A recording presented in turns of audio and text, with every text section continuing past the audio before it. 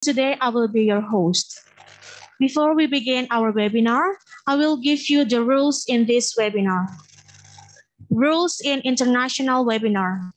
1.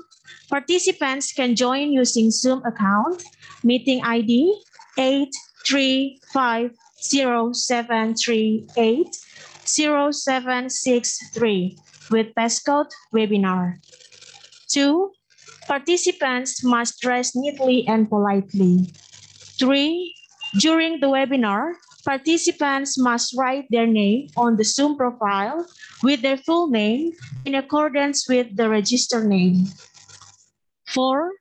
During the presentation session, participants are expected to turn off or mute the microphone so as not to disturb the speakers and other participants.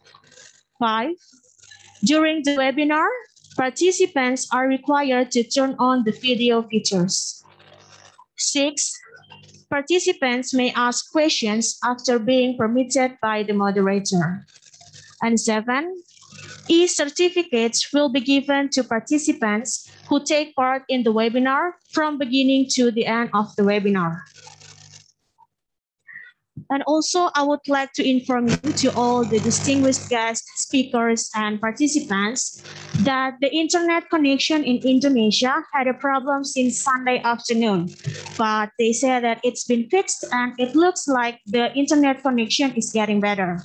But if there's a problem with the connection during this webinar, we hope that you could understand. But of course, we hope that this webinar can run smoothly for today. To the esteemed keynote speaker, Professor Dr. Edward Omar Sharif Hiariej, M.Hum, as Vice Minister of Law and Human Rights, the Vice Rector of Academics at PATTIMURA University, Professor Dr. Freddy Lewakabesi, M.Ph.D, Mr. Shawn Harmon, Ph.D. at Dalhousie University, Department of Pediatrics, Dr. L.Pierce at Tilburg Institute for Law, Technology, and Society, Dean of the Faculty of Law, PATTIMURA University, Dr. Rory J. Akiwan, M.Hum, Professors at PATTIMURA University, Vice Dean of Student Affairs at Faculty of Law, and to all distinguished guests, speakers, moderators, and participants, and the lecturers of Faculty of Law, PATTIMURA University. Assalamualaikum warahmatullahi wabarakatuh. Peace be unto you all. Shalom. Om Swastiastu, Nama Budaya, greetings. It is an honor to welcome you to international webinar on COVID-19 vaccine versus agreement and its restriction on health rights held by Faculty of Law, PATTIMURA University. There are 5 agendas in this webinar. First, unveiling, singing the national anthem Indonesia Raya, welcoming speech from the Vice Rector of Academics of PATTIMURA University, and also opening the show. 3, prayer. Second, keynote speaker, advance versus agreement of COVID-19 vaccine and its restriction on the right of health from Professor Dr. Edward Omar Sharif Hiariej, M.Hum, as a Vice Minister of Law and Human Rights. Third, plenary speakers. Fourth, call for papers presentation. And fifth, closing.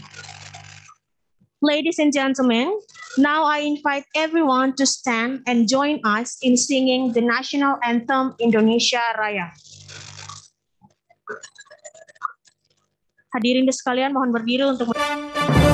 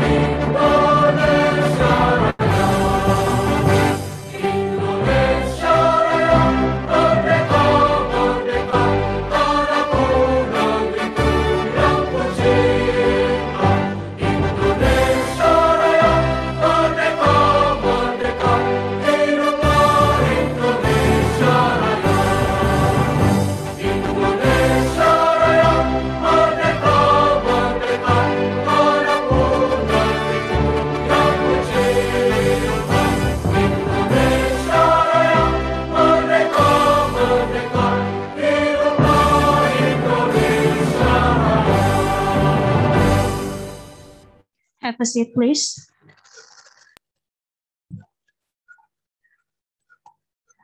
And now we would like to invite the Vice Rector of Academics at PATTIMURA University on behalf of the Rector of PATTIMURA University who has unable to attend this event. Professor Dr. Freddy Lewakabesi, M.Ph.D, to give a welcoming speech before officially opening this event. To Professor Lewakabesi, the time is yours. Okay, thank you, MC. Good morning. Assalamualaikum warahmatullahi wabarakatuh. Shalom.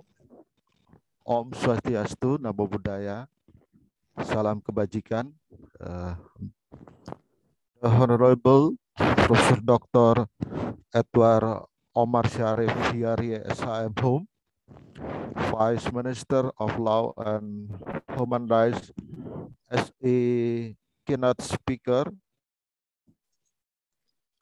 Our invite speaker, Dr. Shawn, H.E. Harmon B.E. LL.B. L.L.M. Ph.D. Health Law Institut, Schulich School of Law, Dalhousie University, Halifax, NS.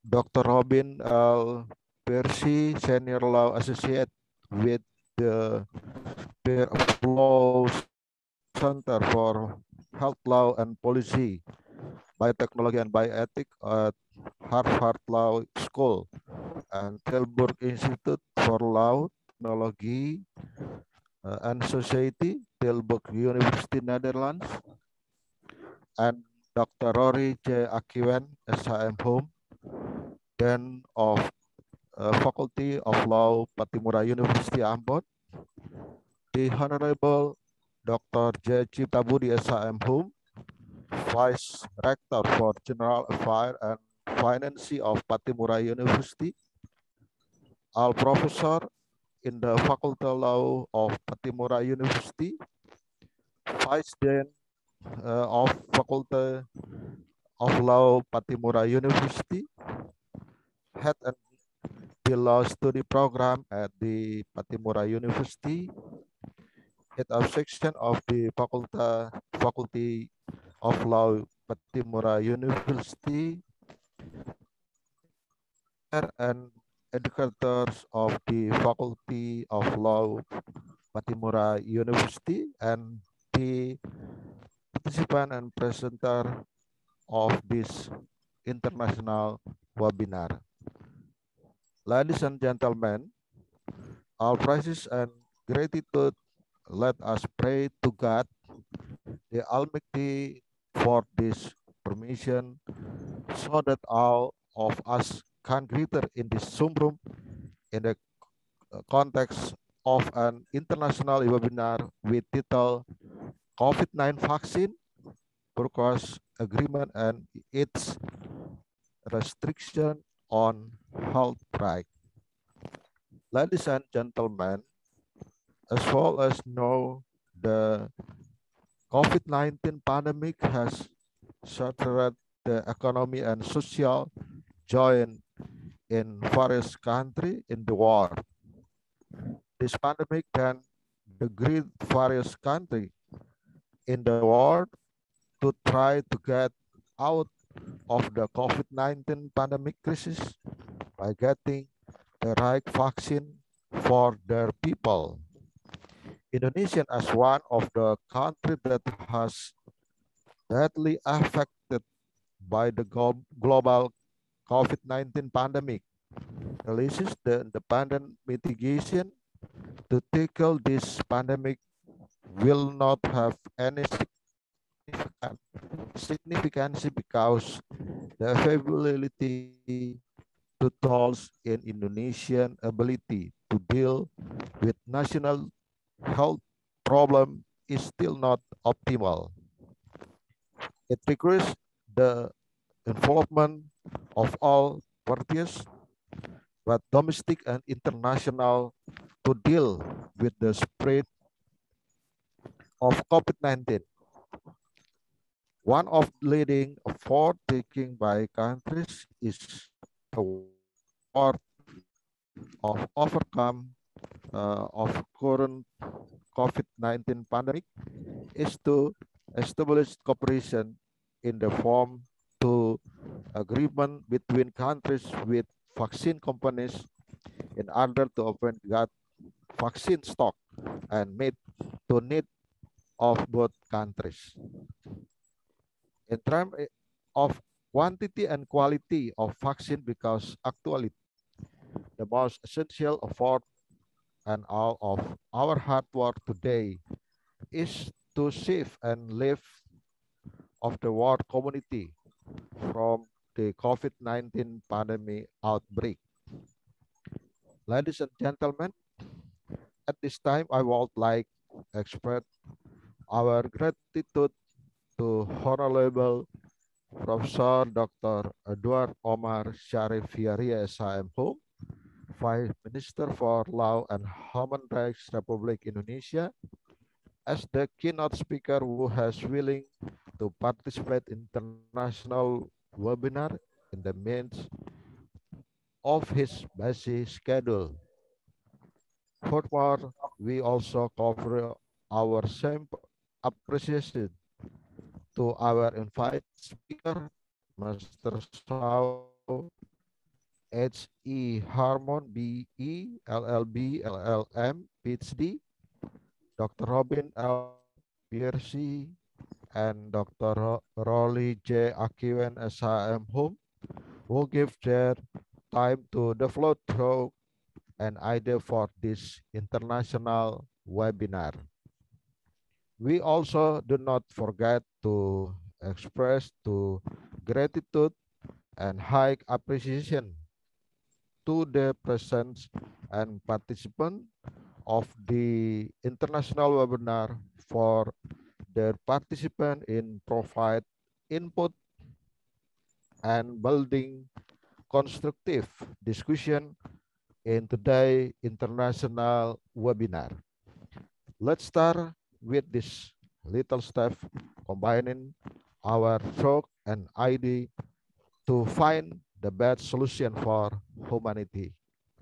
Ladies and gentlemen, along with participation and presenters of the international webinar, before ending this speak, I hope this international webinar can produce intelligent and quality recommendation that can be used as solution in vaccine procurement, agreement, and their destination for the world community, so all people can avoid the spread of COVID-19 pandemic. Finally, hoping for the grace and guidance of Almighty God, I am officially opening the international webinar with the topic COVID-19 vaccine purpose, agreement and restriction on the right to health. May God bless you all. Thank you for all your attention. Enjoy the webinar. Thank you. Thank you so much, Professor Lawakabesi, for the welcoming speech and officially opening this event. And now I invite Miss Madeline to lead us in prayer this morning. She will pray as a Christian, so for other participants with different religions or beliefs, please pray according it. To Miss Madeline, the time is yours.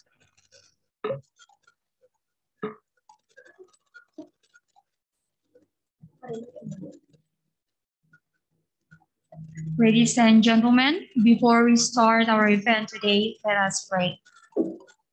Prayer began. Dear God, before we start our international webinar event today, we want to thank you for your kindness and your protection that we can live another day. God, we want to ask for your guidance and your blessing upon all of us so that we can participate from the beginning to the end. God, May you bless our speakers and all people whom involved in this international webinar event. May you bless everything so it can run smoothly. In the name of the Father, the Son, and the Holy Spirit, we pray. Amen. Thank you, Ms. Madeline, for leading us in prayer this morning.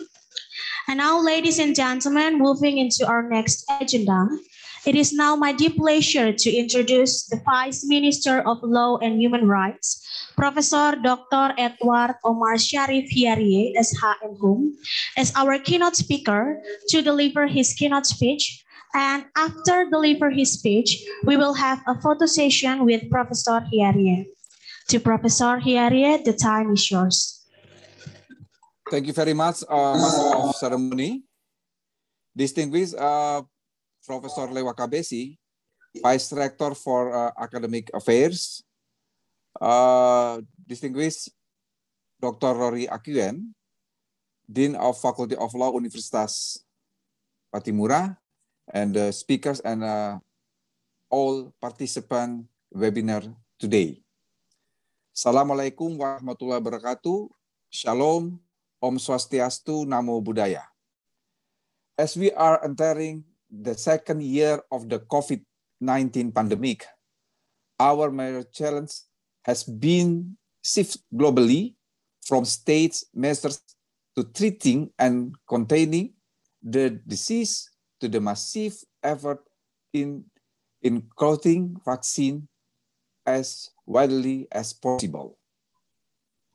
The issues of vaccine distribution, inequality, lack of access to vaccine, misinformation surrounding the safety of vaccination, up to the various anti-vaccination campaign have become major threat in our public discourse since the massive vaccination program commenced early this year. As many other public policy during this hardship of COVID-19 pandemic, the vaccination plan may not be as unchallenging as it seems. Governments around the globe have been trying to distribute the vaccine equally, giving special treatment for least income and developing countries. Whether it is under the framework of bilateral, regional, and even international arrangement.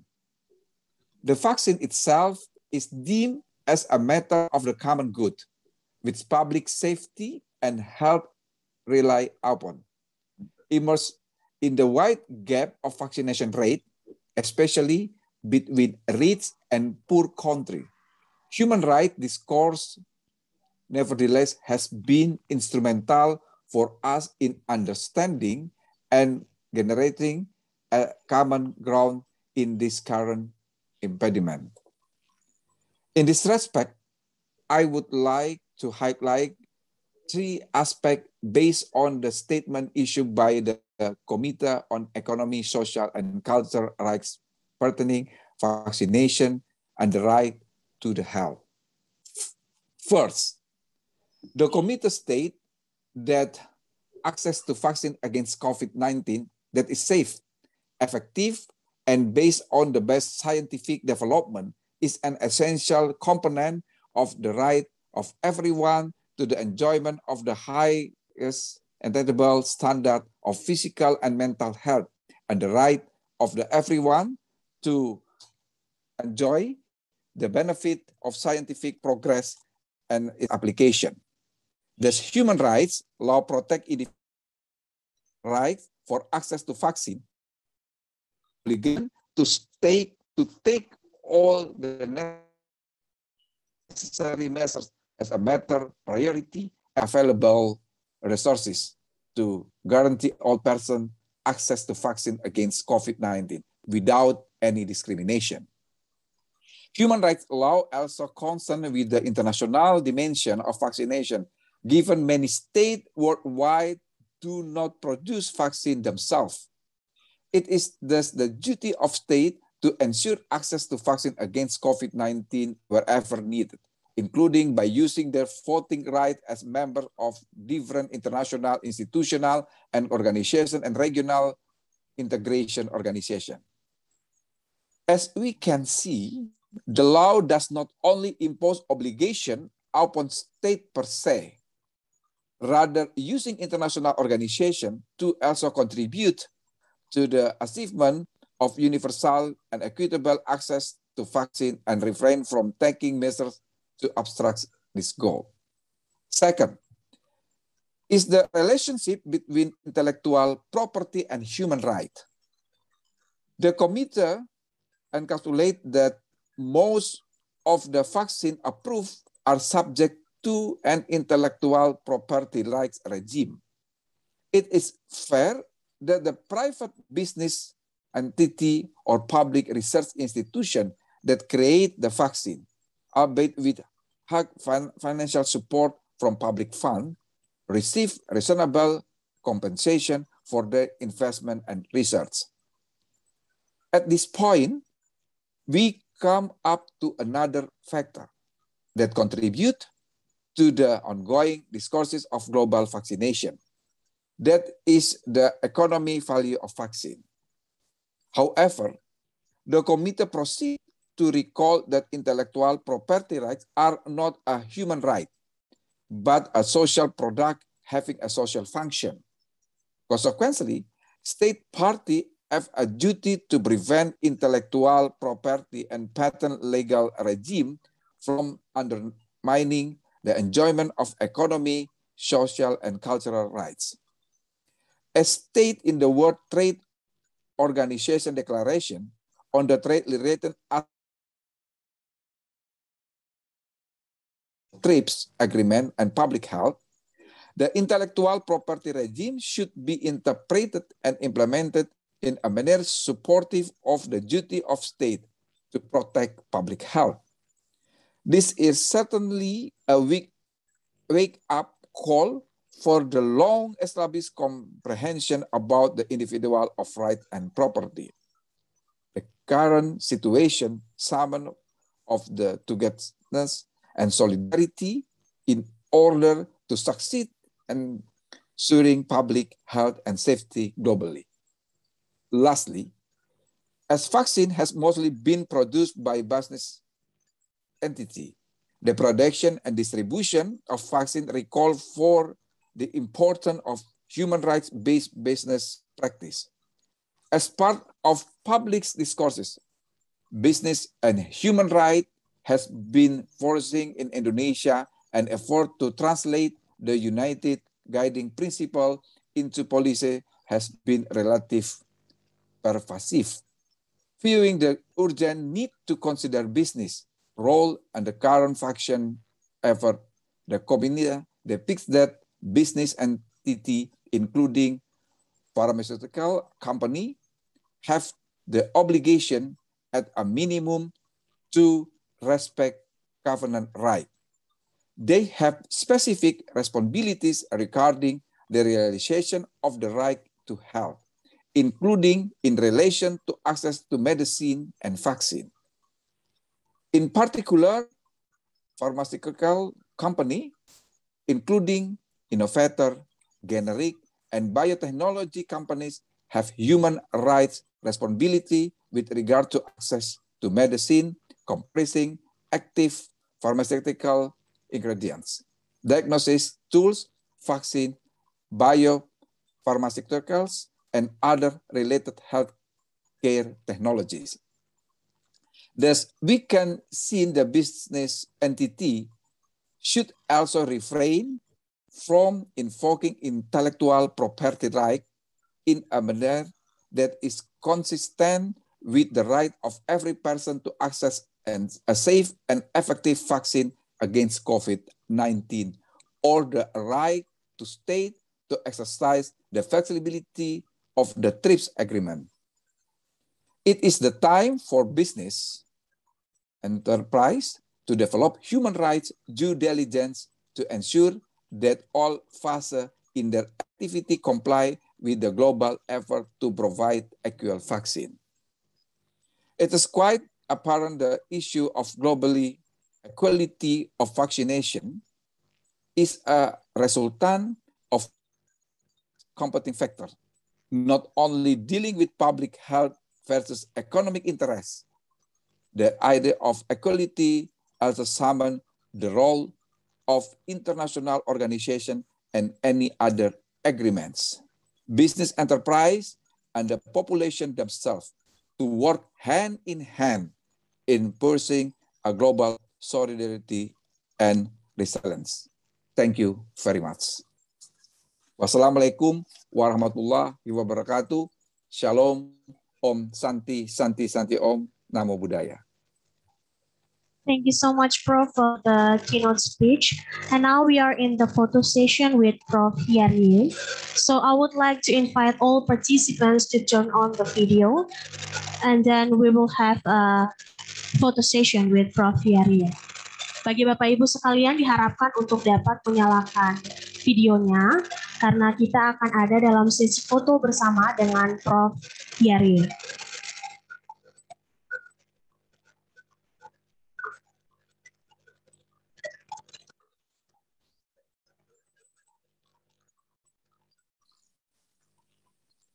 Dalam hitungan ketiga ya Bapak Ibu. 1, 2, 3.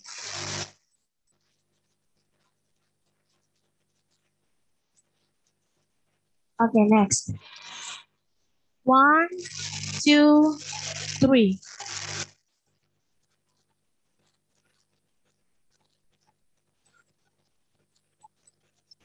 Satu slide lagi. 1, 2, 3.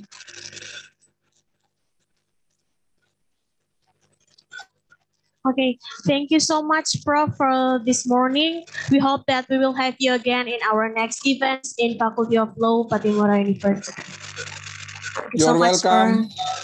Thanks, Pak Rory, Prof. Lewat KBC. Thanks, makasih banyak. Makasih, Prof. Sampai jumpa besok di webinar OJK. Siap, makasih. Ya.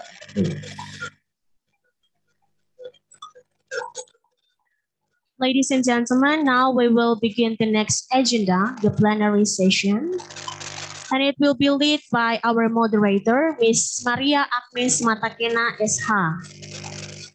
Maria Agnes Matakena was a student at Faculty of Law, PATTIMURA University, with a focus in international law and foreign human rights policy. She recently completed her bachelor thesis depends on the topic of restriction on the enjoyment of the right to health of developing nations based on advanced purchase agreements of the COVID-19 vaccine by developed nations. We could see that her bachelor thesis is very related to our topic today. So ladies and gentlemen, please help me welcome Ms. Maria Agnes Matakena SH as our moderator for today.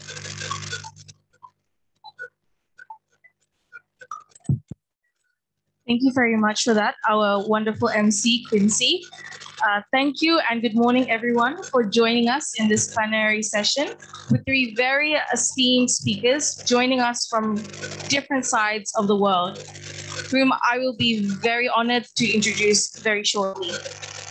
They will add on to the topic of our conference today under the theme Advanced Purchase Agreement of the COVID-19 Vaccine and its Impact on the Right to Health, which Professor Eddie just delivered the material before.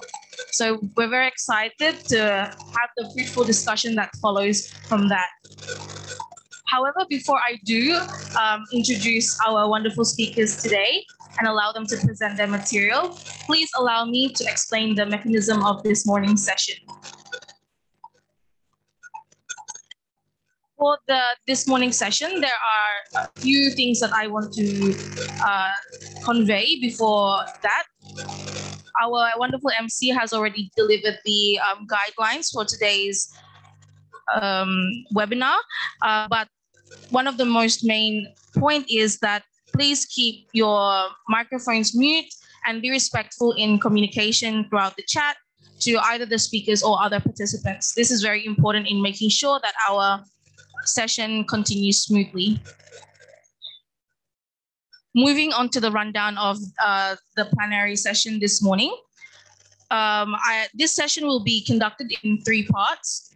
Firstly, we will hear the presentation of our 3 esteemed guests. Secondly, we will follow up with a discussion session, which is a question session where participants will be able to ask questions. However, to keep the discussion orderly, we ask that the participants please send their questions in through chat, where I will convey it to our esteemed speakers throughout the session. And then lastly, our last part of the session is conclusion and closing remarks or statements from our guest speakers. So without further ado, I would like to introduce our first speaker for this session. Joining us from Dalhousie University, Canada, Mr. Shawn Harmon. He is a lecturer at the School of Law, Dalhousie, teaching in the areas of health, law, and ethics, health innovation, regulation, regarding stem cells, prosthetics, medicines, devices, public health law and ethics, and human rights, with an emphasis on the disability and cultural practices. He often works at the intersection of law, policy, and ethics, and has a record of interdisciplinary research. Currently, his interests lie in global health and justice, the regulation of health professions, and both life science and medical device innovation regulation. This morning, he will be presenting on the topic of global health justice and vaccine procurement, the problem with APAs and the possible solutions and output of the law as a barrier or enabler of immunization projects. To Mr. Shawn Harmon, good evening. I assume it is already late in Canada. We really appreciate your presence here at our virtual seminar, and despite it is the time inconvenience, we are very honored to have you here with us today. So I would like to invite you to deliver your presentation, and I would like to remind you that you have 20 minutes to present, and then 10 minutes we will use as question and answer session at the end of all the speakers. So to Mr. Shawn Harmon, the time and place is yours. Thank you very much for inviting me. Am I able to share my screen? Yes, I think you are the co-host. Okay, can you, is that working for you? Yes, very clear. Okay, and then let me just get it onto a slideshow from the beginning. There we go. Okay, right, so I suspect that a lot of the speakers today will have some overlapping topics and overlapping points of view. I noticed that my talk will already share some ideas with that of the keynote speaker. So I think that's positive. I think that will reinforce some very important points. This is what I'm going to try and get through during my 20 minutes. And my ultimate question is, what's wrong with vaccine procurement from a global health justice perspective? This is just a quick slide about the project team. So I'm on a project right now that's funded by the Canadian Institute of Health Research, and we're looking at governance of immunization in Canada. So vaccines, I think we're all aware of the importance of vaccines to public health generally, public health interventions, and gaining timely access to vaccines as they are needed. Now, of course, access is more critical, more pressing, and more difficult during public health emergencies, when the number of at-risk individuals in any given place will drastically outpace the number of doses that exist or that can be manufactured in the short term, which makes procurement particularly important. And of course, we've struggled to secure, distribute, and administer relevant vaccines in a timely, effective, and non-discriminatory way, which, given our long history with infectious disease, might seem a bit bewildering, and certainly should seem a bit bewildering. So our current context, from a rights perspective, it's pretty nice. We have the Universal Declaration of Human Rights, which talks about all humans being born free and equal in dignity and rights, and everyone is entitled to those rights without discrimination. And we have the International Covenant on Economic, Social, and Cultural Rights, which talks about, as has already been mentioned, the right to enjoy the highest attainable standard of physical and mental health. That's open to everybody, and that everyone has the right to enjoy the benefits of scientific progress and its applications, and that states have to assist with the diffusion of science and culture through multiple means. And of course, these rights, these sentiments, are reiterated in international legal and policy instruments again and again, from the UN Charter to the WHO Constitution, the Declaration of Alma-Ata, the Ottawa Charter, the Bangkok Charter, the Adelaide Statement, and so on and so on. So the rhetoric of rights is quite strong and quite uniform, but our reality is rather a bit more dismal.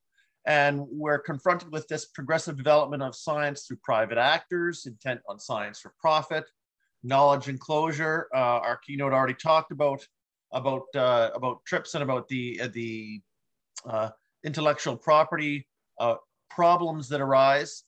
We have unequal everything in the world, really. So health disparities in particular is what concerns us in the current context. Insufficient capacity in many countries to systematically deal with public health emergencies. And then we have a retreat from known needs, is how I would describe it. So we need less wealth concentration, but we favor consumption, economic growth, and wealth accumulation. We need greater attention to the social determinants of health, but we concentrate spending on technological innovations in acute care. We need greater data on ill health distribution and its interaction with unequal conditions across the life course, but we do not collect granular data. We need easier access to the benefits of science and essential medicines, but we still create barriers, legal barriers, trade barriers, policy barriers.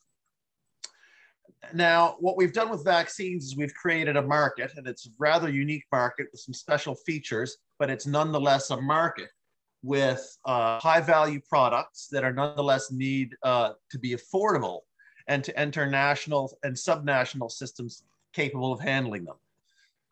Now, these characteristics have resulted in a small field of pretty sophisticated and powerful manufacturers with pretty reliable financial streams, and which makes them capable of ignoring the needs of jurisdictions with less capacity. So vaccine procurement from a practical point of view typically follows one of four routes. There's self-procurement by states. This is the most common. And it depends on the capacity of the country to undertake. There are interstate transfers. These are less common, but certainly occurred during the 2009 H1N1 influenza pandemic. And Canada has undertaken some in relation to the COVID-19 pandemic. There's procurement and donation by international organizations, and then procurement and administration by international organizations for those countries least able to handle who don't have the architecture to distribute and deliver vaccines on their own. And I would argue that there are a variety of negative consequences of this. First of all, what we've created is a neoliberal market and a contracting approach to vaccines. And this advances and fortifies an innovation and a distribution structure that's driven by commodification and commercialization, supply and demand sensibilities, and enclosure of scientific and commercial knowledge. And it advocates as benign and acceptable that there are highly variable abilities to pay, variable prices, discreetly negotiated and veiled arrangements, and ultimately inaccessibility to essential medicines. So under this paradigm, there are a number of consequences of this. And the one I would point to in particular in this talk is the third bullet in red, that such manufacturing surge capacity as exists is often monopolized by high-income countries capable of affording APAs, which are contracts between a manufacturer and a government which lays dormant until triggered by a predetermined event at which state becomes legally binding. So the health disparities that our international legal and policy regime, at least in the human rights context, is meant to deal with goes unaddressed and in fact is accentuated. And in the next 4 slides, I talk about 4 particular consequences of APAs. One is that typically there's payments are made even in the dormant phase by states. They pay annual pandemic preparedness fees. So these fees essentially cover access to a vaccine that may never be needed during the life of the contract. And so entering into these contracts and paying these fees is obviously prohibitive to certain countries. Even with concessions that some, not all, but some manufacturers have entered into, they're still not necessarily accessible. And that means that some countries don't have the safety net that APAs may represent.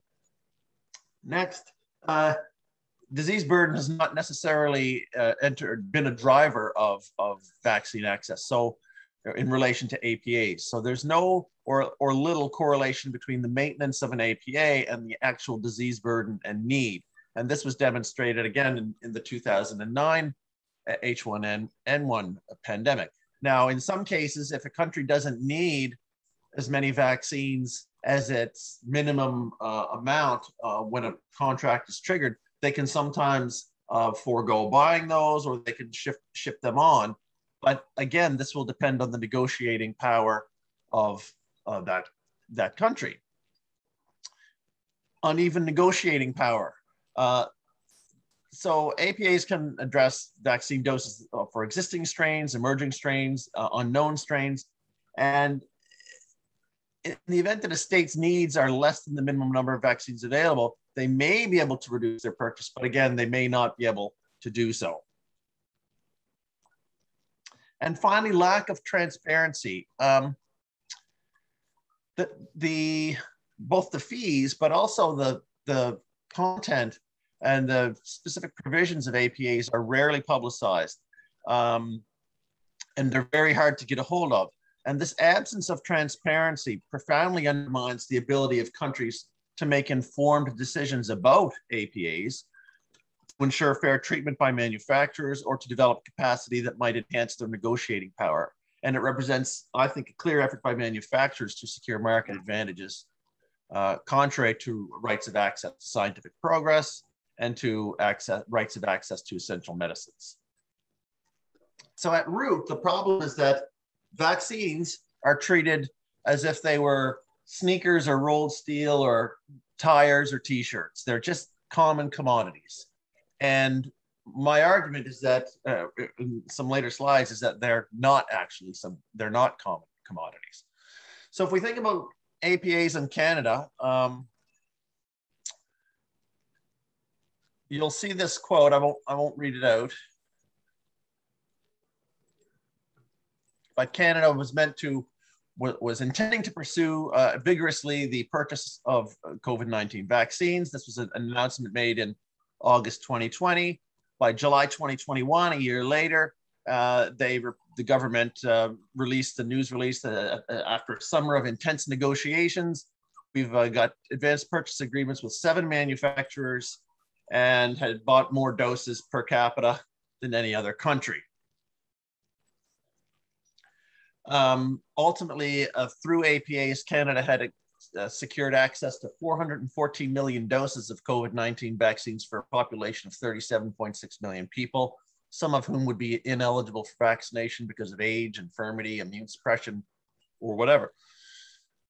Some 72 million have been actually delivered. By July 2021, about 71% of the Canadian population had been vaccinated. Vaccination was slowing down. We've got some vaccines stockpiled and another 60 million on order. Now, Canada, has donated both money and vaccines through the COVAX program, but you can see the significance that APAs has had on Canada's attempt to respond to the COVID-19 pandemic, and with really not a whole lot of thought, I think, given to the wider global context, which is what this pandemic and many other pandemics would require. And so we see coverage rates very uneven across the world and a growing equity gap that's resulting in a two-tier recovery profile. So we've got a rhetoric of togetherness, but certainly through the use or deployment of APAs, we in reality have disparity and we have separation. This is just a quote here from Chaglan Pai on booster doses, which is an issue that is now arising with countries like Canada, the US, and Germany offering third doses or booster doses before some countries are even getting first doses to the majority of their populations. So what's an alternative approach? Again, this was raised in keynote speech, and I think it is that that we need to think of vaccines as global public goods. And these are something that once provided can be enjoyed beyond the actual purchaser or consumer. But without a mechanism for collective action, global public goods will almost always be underproduced.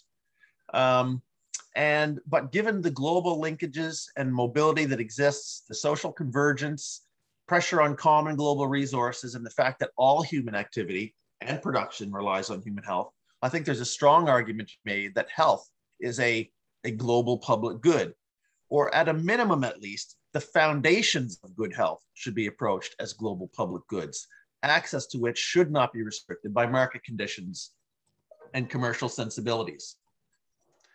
And I think vaccines are surely an example of such a foundational good relating to health.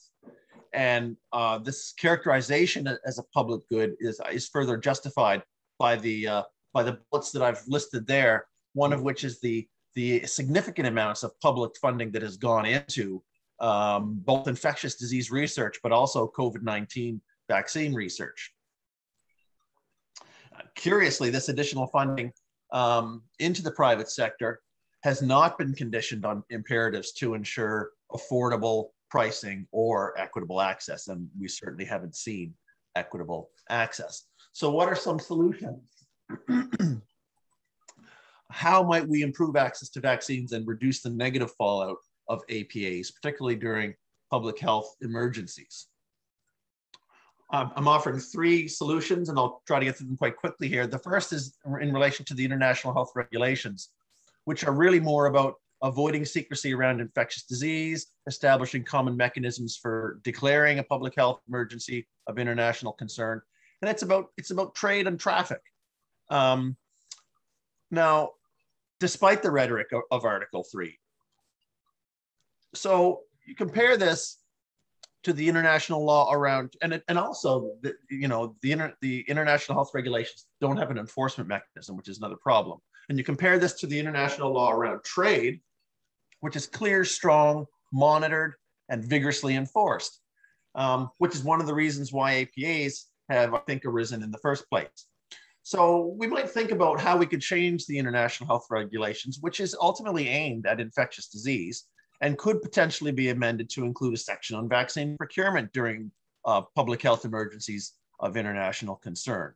It could address things like common practices, market evening provisions, critical populations to be served in all jurisdictions implicated before larger rollouts. So these are some things that could be addressed through the international health regulations. Another solution is entirely new international law.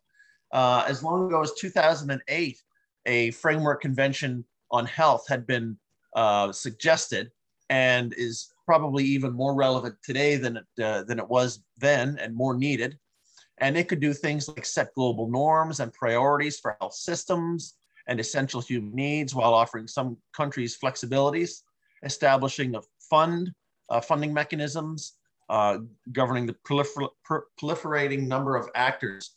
The health scene is quite a crowded space these days, and not just with operators who are concerned primarily with health, but with many who are primarily concerned with trade.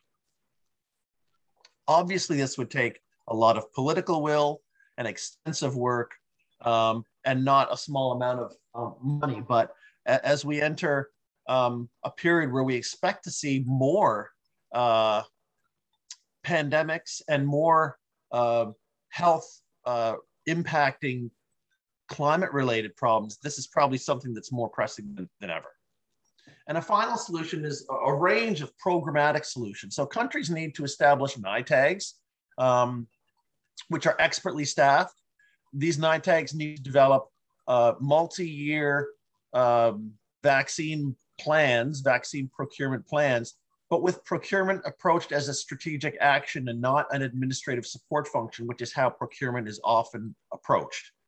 And a well-balanced vaccine ecosystem with appropriate budget allocated to vaccination. In a lot of countries, Canada included, vaccines are dealt with through public health, and the budget there is minuscule compared to the drug budgets, which are under a different budget line. Another suggestion is pooling. Countries within a region or sharing epidemiological characteristics could harmonize their processes for regular and emergency assessment of vaccine needs. They could develop joint vaccine demand for routine and emergency settings. In other words, purchasing together. Currently, discrepancies exist even within small regions. They need to share, generate evidence and around supplier performance. This is typically not done. They need to develop processes for mutual recognition of product registration, which is again not done. And common procurement rules would also help. Right now, that doesn't happen, and that dissuades some manufacturers from operating more broadly within the field. And of course, all importantly is for a wider variety of actors to develop manufacturing capacity.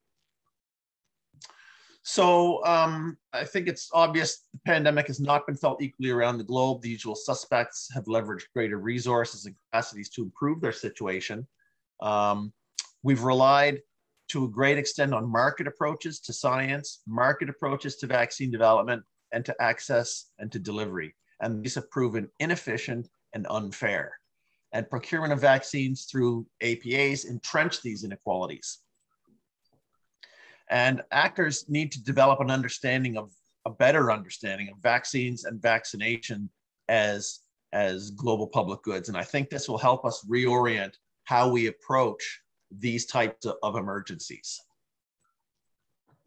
It was a bit of a whirlwind, but thank you very much. Thank you so much for that insightful presentation on APAs and the impact it has on the right to health. I think it's fair to point out that there were some very interesting points made about how vaccines that are supposedly made to curb the advancing bad effects of the pandemic somehow is treated as any other goods we find at the market, like shoes or handbags. And it's fair to say that vaccines have become commodities that are easily bought just based on a country's ability to purchase. And I think that's a very excellent point made by in your presentation. And to curb this, despite there being a lot of international laws and norms that are present to make sure that the right to health is secured in the international community, we see that disparity between countries' ability to fulfill that. And I am very interested in the solutions that you have provided in your presentation about how we have to make sure that vaccines are treated more as a public good rather than a commodity or something that can just be bought. On how you introduced maybe the possibility of new international law that can set global norms and principles in within the distribution or the procurement of vaccines. And I think the idea of your pragmatic solution, how countries can cooperate together throughout multi-year contracts to develop and produce vaccines, as well as pooling vaccines together and having common rules within the international community for vaccine procurement is very interesting. So I hope that the other participants also find this a very interesting topic to ask about. And so I invite the other participants to send your questions through chat so that we may discuss with Mr. Harmon. Mr. Harmon, allow me to maybe translate, give a small conclusion towards our participants who might not have caught all what you have said. So, bagi peserta, mungkin singkat saja, APA atau Advanced Purchase Agreement ini adalah sejenis perjanjian yang digunakan negara-negara untuk memperoleh vaksin dari berbagai perusahaan. Bisa perusahaan dalam negaranya sendiri atau dari negara asing, dan perjanjian ini sering digunakan oleh negara-negara maju. Karena apa? Karena APA ini membutuhkan uang yang banyak untuk agar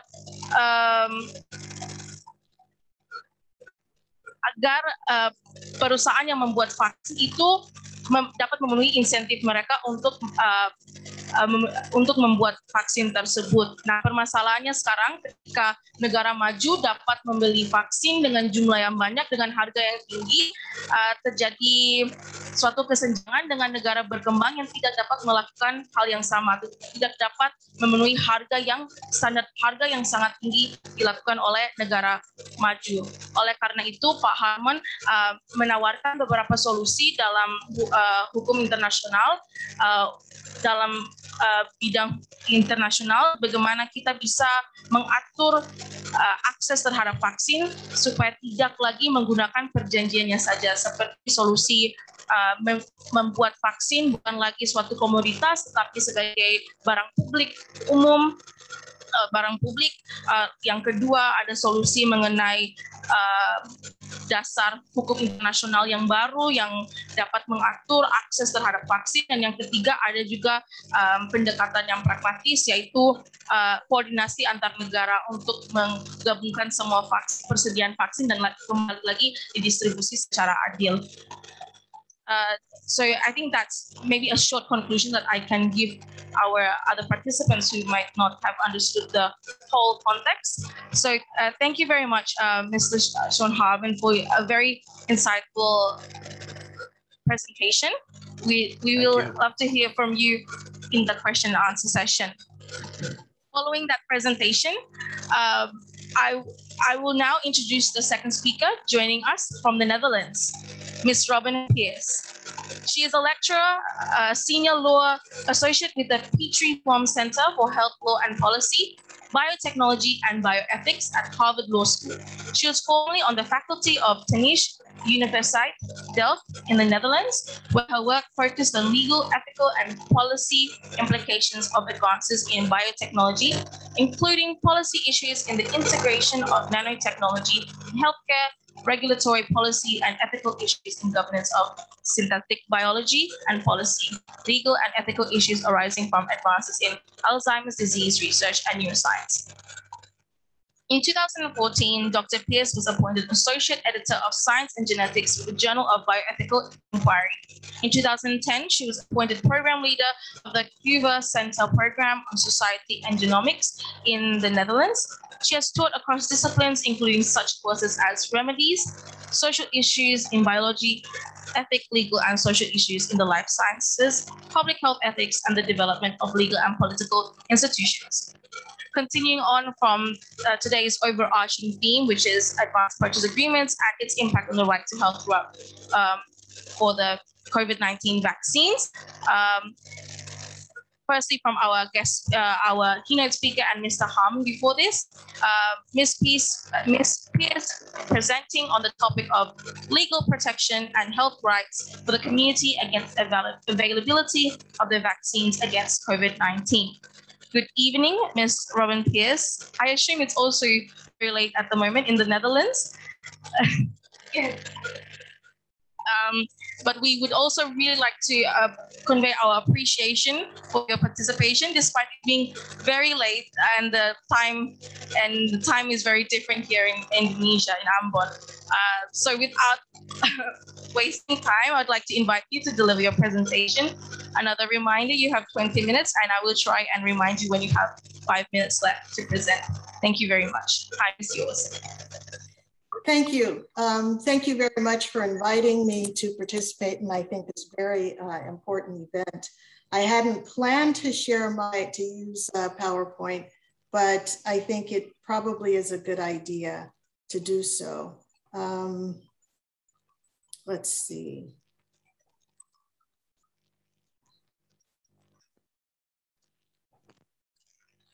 That didn't. Can you see my slides now? Yes? Okay, thank you. Great. Okay, so indeed, as Dr. Harmon just said, there is quite a bit of overlap in our presentations with the keynote speaker and the previous speaker. And I think they actually build on each other. And I hope to go into some areas that complement what Dr. Harmon just addressed. So really briefly, I will be looking at the right to health, a little less actually on advanced purchase agreements, and some of the problems and what it means for communities. And in this, I really want to focus on direct and indirect impacts. But I also want to examine what this means in the context of reality. So I'll look at the principle when principle meets reality. Then I'll make some concluding remarks. So it's been said that epidemics are a category of disease that hold up a mirror to humanity to show us who we really are. And today when we look in that mirror, there's likely to be some or substantial disappointment.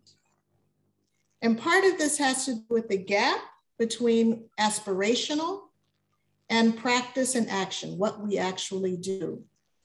And so when we look at this from a rights perspective, one of the things we're doing is trying to address that gap between aspirational and action, as Dr. Harmon has just done. And so when we look at human rights to offer a universal framework to advance justice and public health, and taking a rights-based approach, we're looking to transform the power dynamic that underlies public health. So instead of having the population, people being passive recipients of government benevolence, the kindness of the government, instead individuals are recognized as rights holders and human rights imposing obligations on duty bearers, government, and other actors.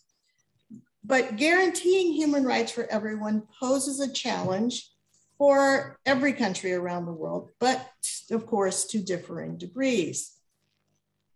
Now, the focus of the right of health is characterized by attention to population health. We typically think of it in terms of infant mortality, industrial hygiene, prevention, treatment and control of epidemics, and so forth.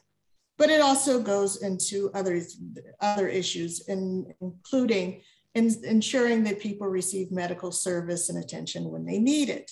But the right is also understood to consist of protections and entitlements, both positive and negative. And so as this term that we're using quite a bit today, the right to a system of health protection, that is healthcare and underlying determinants of health, that provide equality of opportunity for people to enjoy the highest attainable standard of health. In the context of COVID, this would seem to require immediate and progressive steps to prevent a rising public health threat, and requires furthermore that states take an additional measures to prevent or at least mitigate the impact of the disease. So this obligation requires that all states who are in a position to assist must do so.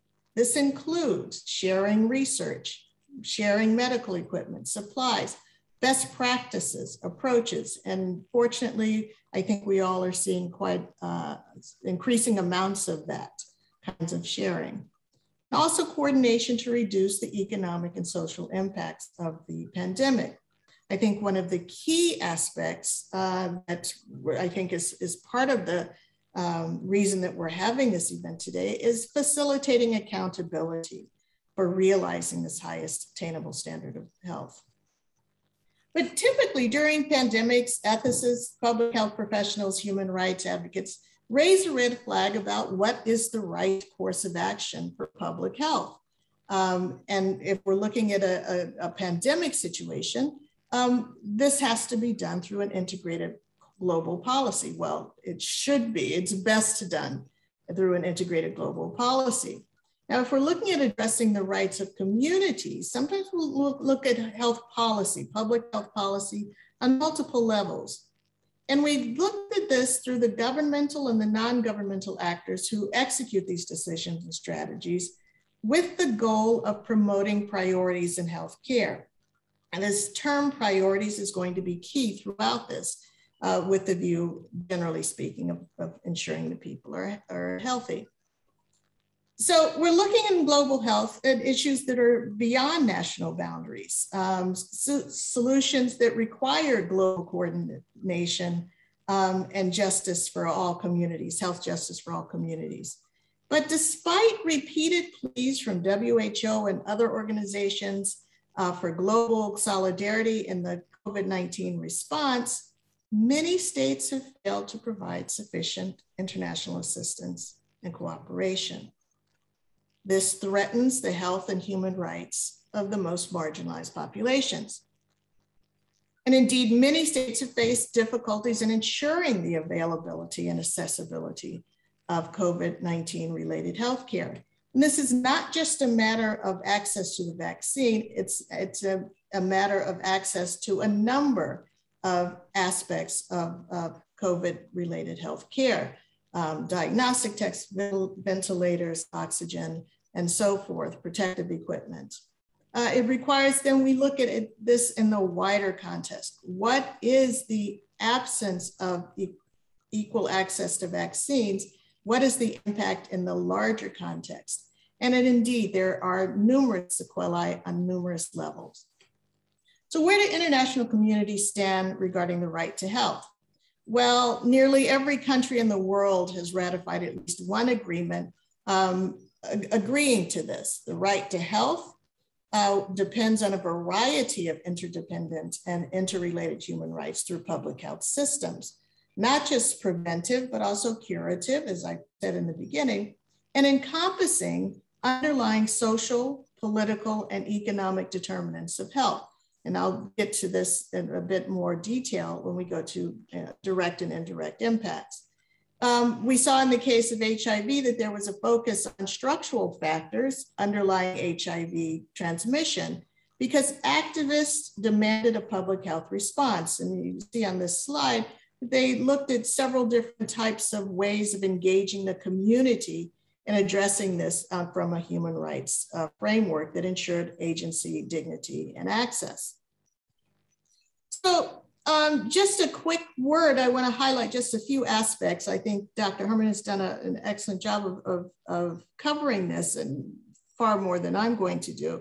That before vaccines for the coronavirus were even approved anywhere, governments were making deals for billions of dollars to procure lots of the doses for their countries, even as these were still running in clinical trials. These yet to be approved vaccines were being purchased en masse in many, many countries. For example, the UK secured 250 million doses from 4 suppliers, while it has a population of 66 million people. Now these strategies, this push and pull incentives of advanced purchase agreements are not new. We've seen them used before and seen them used successfully. But according to innovation policy scholar Sachs and her colleagues, the COVID-19 vaccine agreements differ in at least 3 additional ways from the previous innovation promoting efforts, similar innovation promoting efforts. First, she says, she and her colleagues say, it's not at all clear that the advanced purchase commitments are needed to encourage companies to invest in the development of the vaccines. This is a global scale pandemic. There's an enormous market. Were advanced purchase agreements really needed? And there's less concern that the disease will dissipate before the vaccine gets here. The second is that even if they're not needed to induce entry, they really can be valuable for increasing the speed of development. And third, and the most problematic, is that this may lead to a lack, or may and has led to a lack of supply for other countries. This is giving rise to the term vaccine nationalism. So there are some, as have been pointed out, good reasons for these agreements, but they also have sometimes problematic and even morally indefensible consequences. And this has resulted in a need for a framework for both equitable domestic as well as global allocation of COVID-19 vaccines. So one of the questions is this a reconcilable tension, the vaccine nationalism and the commitment to equitable access? Well, of course, as we all know, vaccine nationalism encourages governments to secure priority access for future vaccines. They serve the national interest. In fact, they serve the national requirement, obligation to protect the health of its citizens. And they view every government as having a moral duty to give priority to its own population before helping citizens abroad. And so what this consequences of this are, of course, that other countries have difficulty getting access to vaccines, leading to delays and manufacturing capacity that's filled by the wealthier countries. This can also drive up prices. And of course, we've seen instances of excessive purchase far beyond what is needed. Now, this mirrors, as Dr. Harmon just explained, this mirrors the wider health and health care inequities and is grounded in broader structural inequalities, putting some populations at greater risk than others. And in many cases, the COVID-19 deaths, and in many instances, the COVID-19 deaths and cases are highest among indigenous populations, racial minorities, the working poor, prisoners, detainees, and so forth. But I think it's important to look at why. What is at play here? So we're looking at instances of frontline workers. We're looking at instances of essential versus remote workers, again, affecting a particular segment of the population. We're looking at capacity for social distance, affecting poorer populations rather than wealthier ones. Housing and infrastructure also come into play. So we're looking at a mirroring and escalation, exacerbation of existing inequities. And so the direct impact is on the poor, is often on the poor, marginalized, and the broader impacts reverberate widely in elongating the pandemic with all sorts of economic, social, and educational sequelae. So we said back in the 70s that smallpox anywhere was smallpox everywhere. And what we're seeing here is that the sheer vulnerability of human health, the fragility of social institutions, and our profound interconnectedness urgently brings this need for equitable, transparent methods of coordination, regulation, good governance at the global level. Now, it would seem to have required, I'm actually going to quote from a Canadian bioethicist who has looked at this issue and recently, and has, basically says that, yeah, we could do this. We can understand in some ways why countries would want to prioritize their own population. But it would seem, he says, that this would have required to preserve the lives of people at greatest risk, the elderly, healthcare professionals, people involved in patient care and so forth. These people should have been prioritized globally. Instead, he critiques countries of the global north have used their wealth to purchase vaccines, many times their population over. And he turns his gaze onto his own country and notes that Canada purchased about 10 vaccine doses per resident, not knowing, of course, whether or not they'd work. And today, Professor Udo Schlenk says that Canada sits on many more vaccine doses than it can possibly administer. And apparently maybe has begun destroying expired doses or offering third vaccine doses. In contrast, as has been pointed out by both previous speakers, Haiti, for example, this is only one example of many, only received its first shipment of vaccine doses in July 2021. That's 500,000 doses flown down from the US for a population of 11 million. And you saw the statistics in the previous presentation. So there's no question, global governance institutions have failed to anticipate, prevent, or redress this inequality. And as of March 21st, several months ago, 78% of the 447 million deployed doses of COVID-19 vaccines were only in 10 countries. So we can, listen, this Canadian bioethicist actually acknowledges the defense, as I said, and said, but there's a magnitude of other considerations. And this is a point that I think is worth making because it gets to the principle versus meets the reality aspect of my talk. And that is that he points out that there's a pragmatic argument to be made in this. And he says that it's unlikely that the citizens of these democratic countries would have taken kindly to a government that would have shared their purchased vaccines with poorer countries. And democracies where governments want to be re-elected, such sharing would have guaranteed the government's defeat at the ballot box in the following elections. Nevertheless, continuing stockpilings of global vaccines continues. It's a huge social justice issue. The right to health comes to meets and with regard to the social justice issue. Social justice is sitting squarely at the core of this situation. The privileged and wealthy are afforded more privilege and wealth, while the less privileged and less wealthy are made even worse off. The impact, as I said, on the persons who do not fall into these categories is far more severe. We can also look at this as an exacerbation of the problem. The direct impacts on the right to health, the right to protection from a deadly pandemic, a deadly virus, as well as the need to eradicate the pandemic.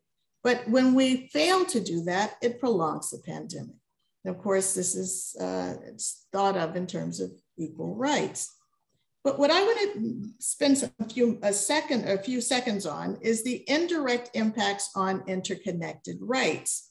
And so we're not just talking about access to vaccine, we're also talking about the other aspect of the right to health, which is the right to protections of interconnected rights. So beyond the health system, social determinants of health.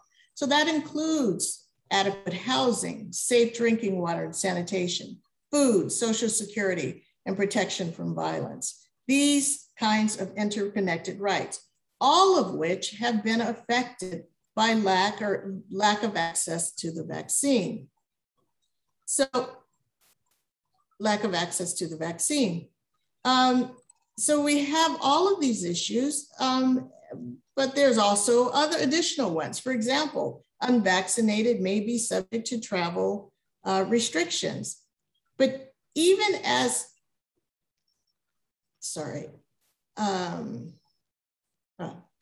Okay, so I want to get quickly to the issue of principle meets reality and respecting the rights of communities to health and well-being.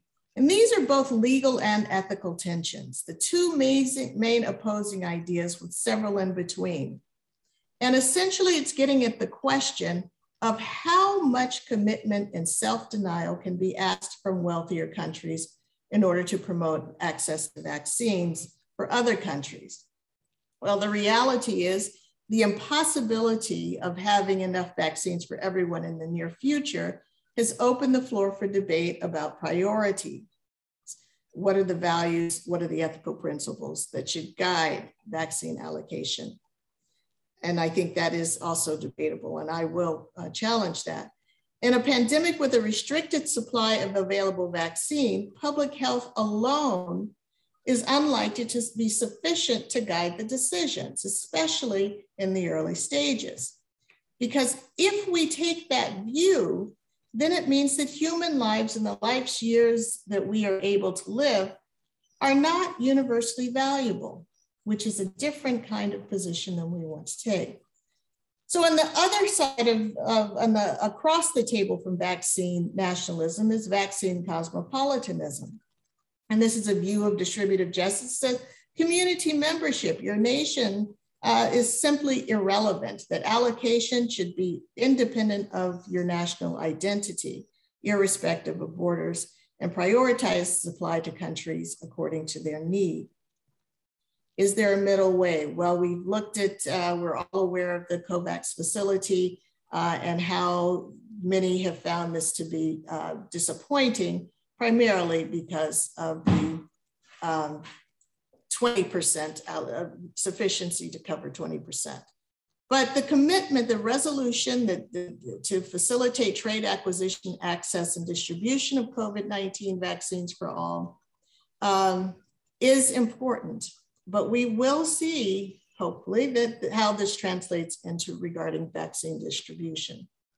There are intersecting challenges, some of which have been spoken about today. For example, the privatization of healthcare services, facilities, and goods. Intellectual property rights is spoken about with our keynote speaker. And then there's a huge irony of all of this. While we use human rights to defend and protect justice in the public health context, there's also a way that states can employ human rights language to construct a self-serving narrative. So we've got this essentially double-edged sword where the right to health provides a level of deference to the state to decide who should receive access to health and at which point. So the state says, yes, we have a right, we have a mandate, an obligation to protect our citizens. And in doing so, it may runs into conflict with this other aspiration. And so the principle of progressive realization can also be used to justify these transgressions. But what I'd like to suggest, and I will in a moment, is that the principle of progressive realization can be used in a positive sense in this context. So the meaningfulness of commitment in the context of principle meets reality really forces us to grapple with what does equitable access mean in a context of limited resources.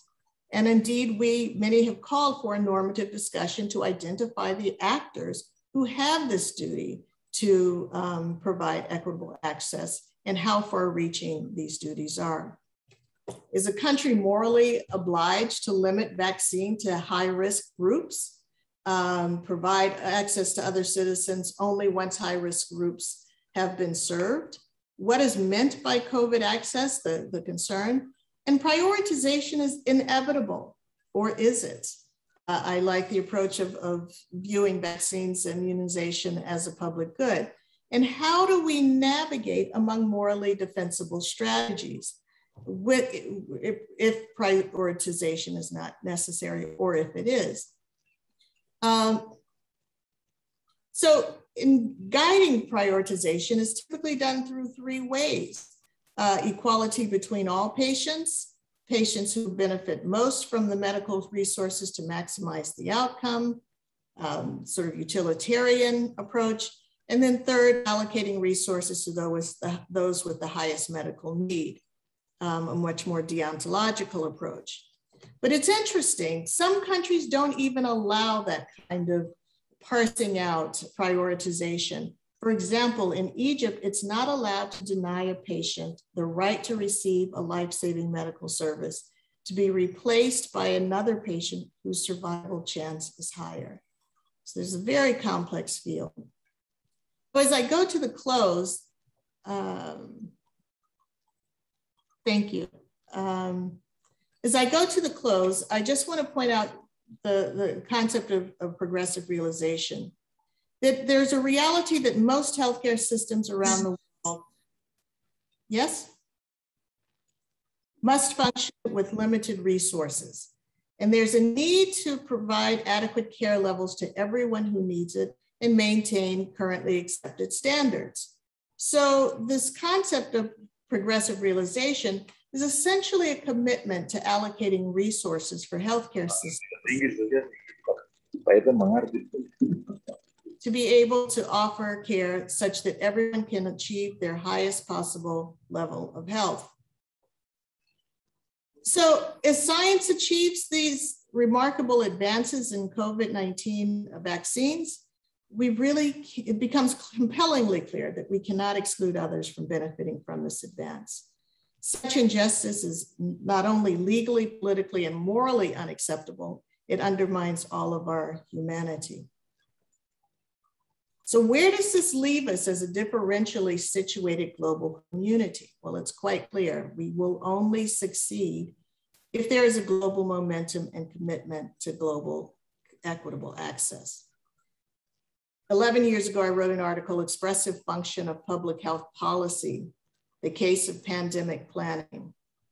And there, the idea, borrowed from Cass Sunstein, legal scholar, is that support for a law or policy may be primarily because of its expressive function, the statement it makes about underlying values.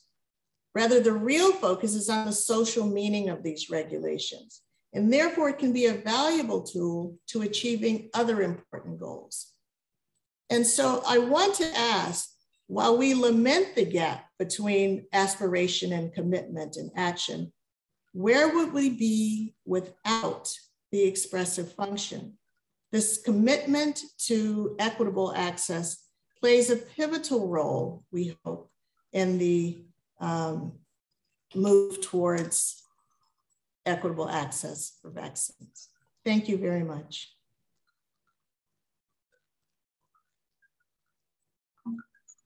Thank you very much for another very insightful presentation on the impact it has on the community through legal protection health rights and the availability of vaccines in the fight against COVID-19. I think it's very interesting to point out how you opened up the presentation in stating that the epidemic or pandemic is a mirror that reflects the inequalities already exist even before the pandemic, and how that is exacerbated through the pandemic, which is something very interesting because when you explained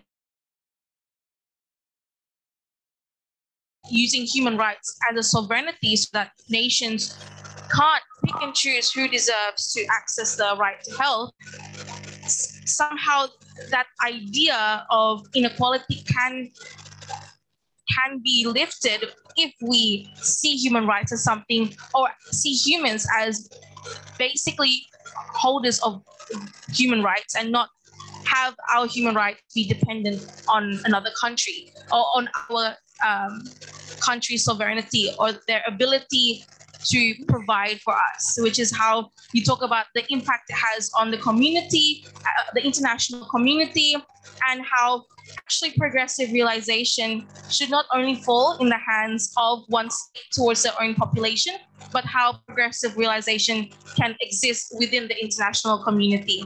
Exactly. So that people who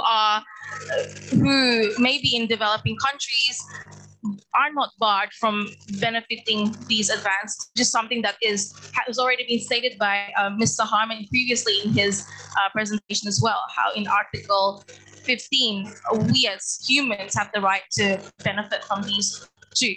And I think it's very interesting regarding expressive function, which I think we will maybe hear more about in the discussion later.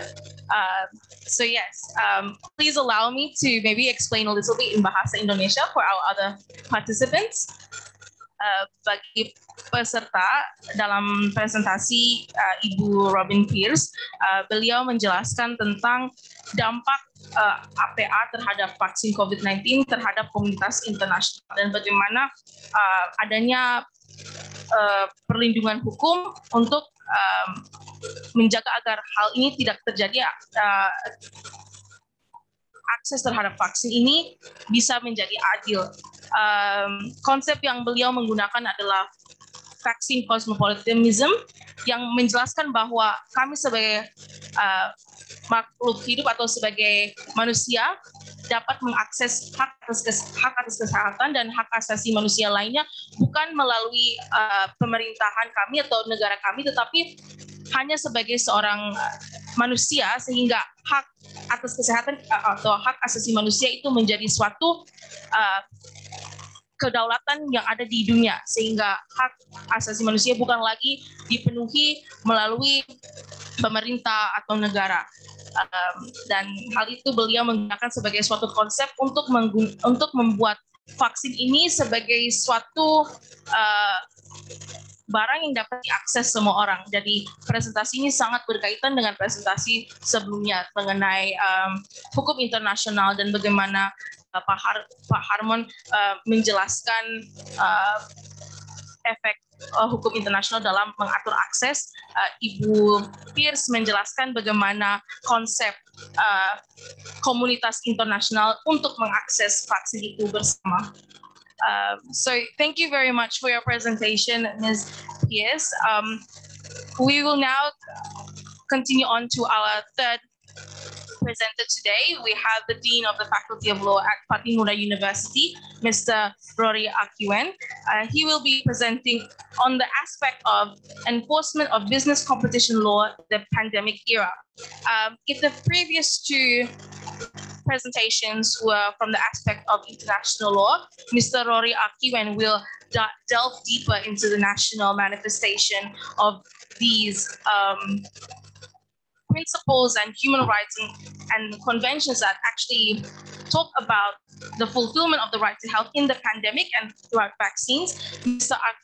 Akiwen will explain how actually one of the actors that maybe hasn't really been discussed in this seminar is about the companies and how there is there's the competition law that protects or even regulates how they act within the pandemic. So, but before I say too much about this, I would like to invite Mr. Rory Akiwen to present on this topic. Thank you, Agnes. Good morning, all participation. I see you are very happy today, Miss Agnes. Why? It's a very good discussion. Yesterday, so maybe.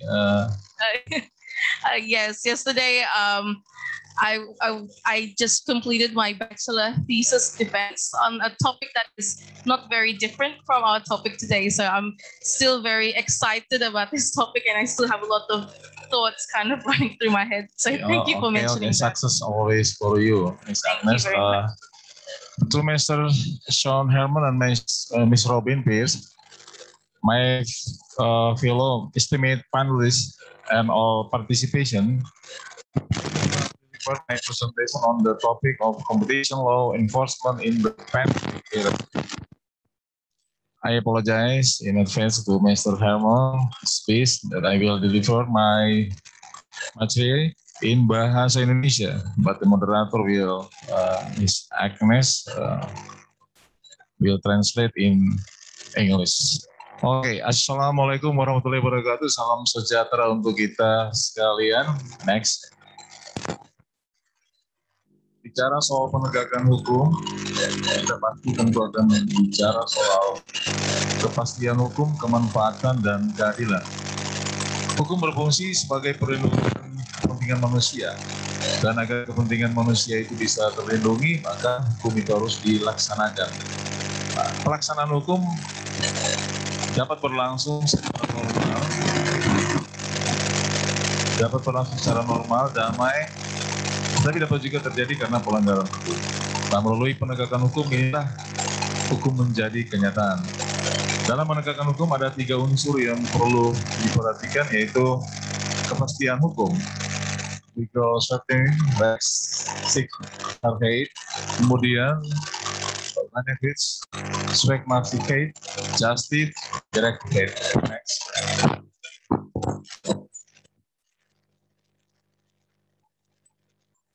So what our dean has said is that law actually functions as a way to protect the interests of humanity. So that interest can be fulfilled, people must be protected by the laws, and this must be implemented. The implementation of these laws should be implemented. However, there can still be ways that people violate these laws. Through the enforcement of law, we see that there is the reality. The reality is that there are 3 very important factors that need to be fulfilled so that this law can be implemented, which is the Rechtsdienstheit, which is about how law has to be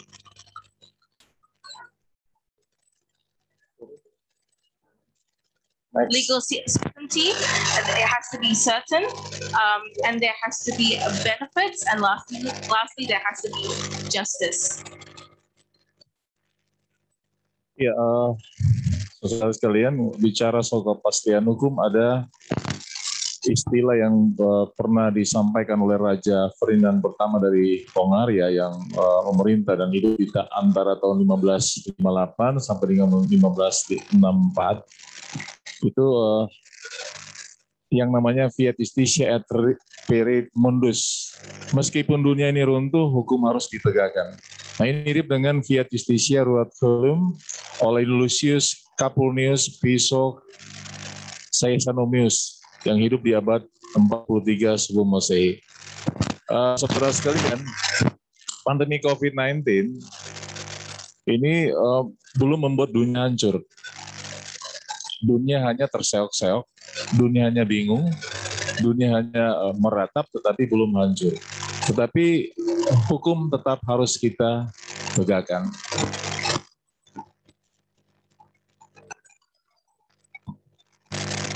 Law, whatever happens, law must still be upheld, must be still enforced. So even if the pandemic has really dire consequences, whatever happens, it means that we still need to make sure that law can be pursued and enforced based on what the King Ferdinand I from Hungary has conveyed in 1558, which is on the principle of Fiat Justitia et Peret Mundus. Kepastian juga memberikan perlindungan terhadap tindakan sewenang-wenang yang berarti bahwa seseorang akan memperoleh sesuatu yang diharapkan dalam keadaan tertentu. Nah, pandemi COVID, fakta membuktikan bahwa masyarakat itu untuk mendapatkan perlindungan, terutama obat-obatan yang berkaitan dengan COVID-19, alat pelindung diri, masker, kemudian rapid dan swab antigen itu sangat meresahkan di dalam kehidupan masyarakat, sehingga kepastian hukum ini harus kita bicarakan sehingga masyarakat mendapatkan sesuatu yang dalam keadaan apapun hak dari warga negara Indonesia itu harus dilindungi dan sesuai dengan amanat dari konstitusi kita.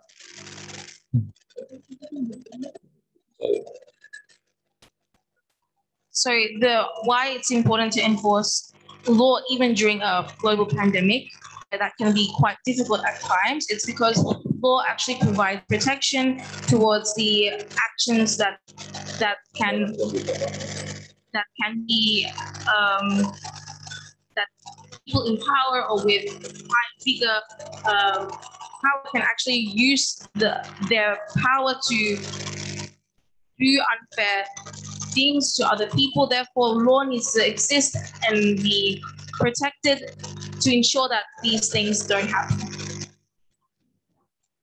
Pada akhirnya dari kepastian hukum itu masyarakat mengharapkan adanya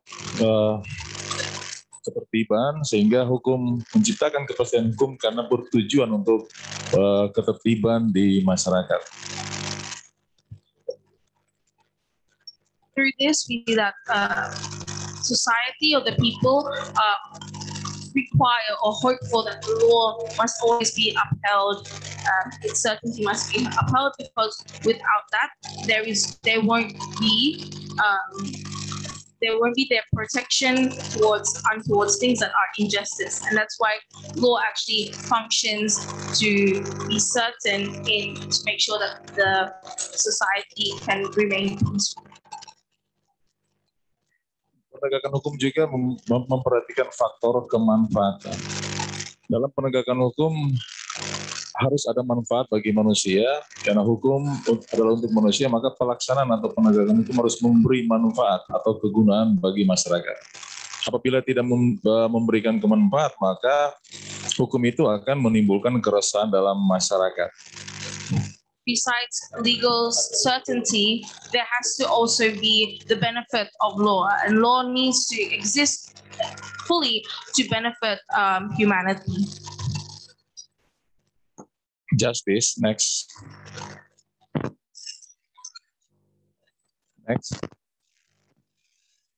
Justice. Hukum tidak identik dengan keadilan, artinya bersifat umum. Barang siapa mencuri harus dihukum. Keadilan bersifat subjektif, individualistis, dan tidak menyamaratakan. Adil bagi si Rory belum tentu dirasakan adil bagi si John.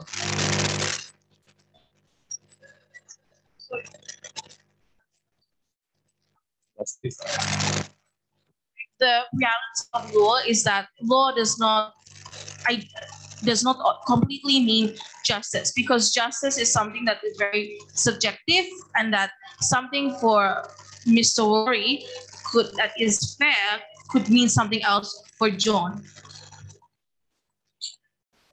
Dampak dari Covid-19, kita lihat bahwa masyarakat, khususnya masyarakat Indonesia, menjadi panik dengan pemberitaan di media yang begitu mengerikan terkait dengan dampak Covid-19, sehingga masyarakat memburu apapun, terutama obat-obatan untuk meningkatkan imun, sehingga terjadi kelangkaan obat bagi tenaga medis, ada kelangkaan alat pelindung diri. Nah, data bahwa banyak tenaga medis yang meninggal, dan masyarakat juga menghadapi persoalan harga obat, rapid test, dan swab yang begitu mahal. This idea of justice that is very subjective is something that is clear within the impact of the COVID-19. We see that the COVID-19 has shown that people are really quick to fulfill their needs and their rights to health by panic buying, which induces this the lack of access to different medical supplies, because everyone is trying to buy as much for themselves without seeing the access to other people who might not be able to do this. Therefore, it becomes the rapid test.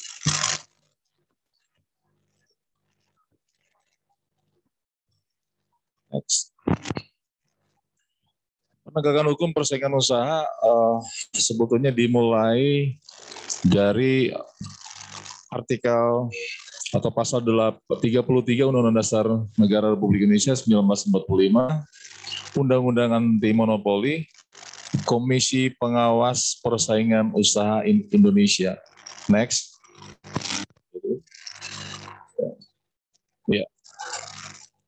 Harold Jelaski mengemukakan bahwa tujuan negara yakni untuk menciptakan keadaan di mana rakyatnya dapat mencapai keinginan secara maksimal. Jeremy Bentham dengan prinsip utilitarisme, bahagia ekstra adalah sesuatu yang baik. Sesuatu yang menimbulkan sakit adalah buruk. Pemerintah dalam aksinya harus diarahkan untuk tingkatkan kebahagiaan sebanyak mungkin manusia.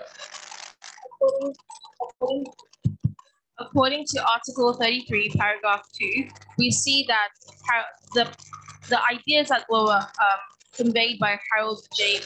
Lasky that says that the role of the country or their objective is actually to create a situation or condition where their people are able to fulfill their full needs or wants maximum. Jeremy Bentham, this also supports the ideas put forward by Jeremy Bentham that about the principle of utilitarianism that talks about how extra happiness is actually a good thing.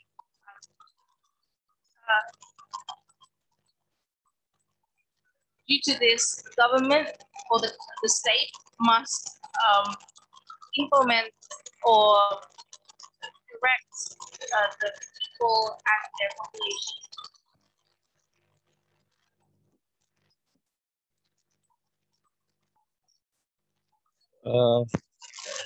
Bunyi pasal 33 ayat 2. Next. Balik yang tadi. Next. Oke. Bunyi pasal 33 ayat 2, cabang-cabang produksi yang penting bagi negara dan menguasai hajat hidup orang banyak dikuasai oleh negara. Supomo mengemukakan bahwa penguasaan negara itu bisa diartikan mengatur dan atau menyelenggarakan, terutama untuk memperbaiki dan mempertinggi produksi.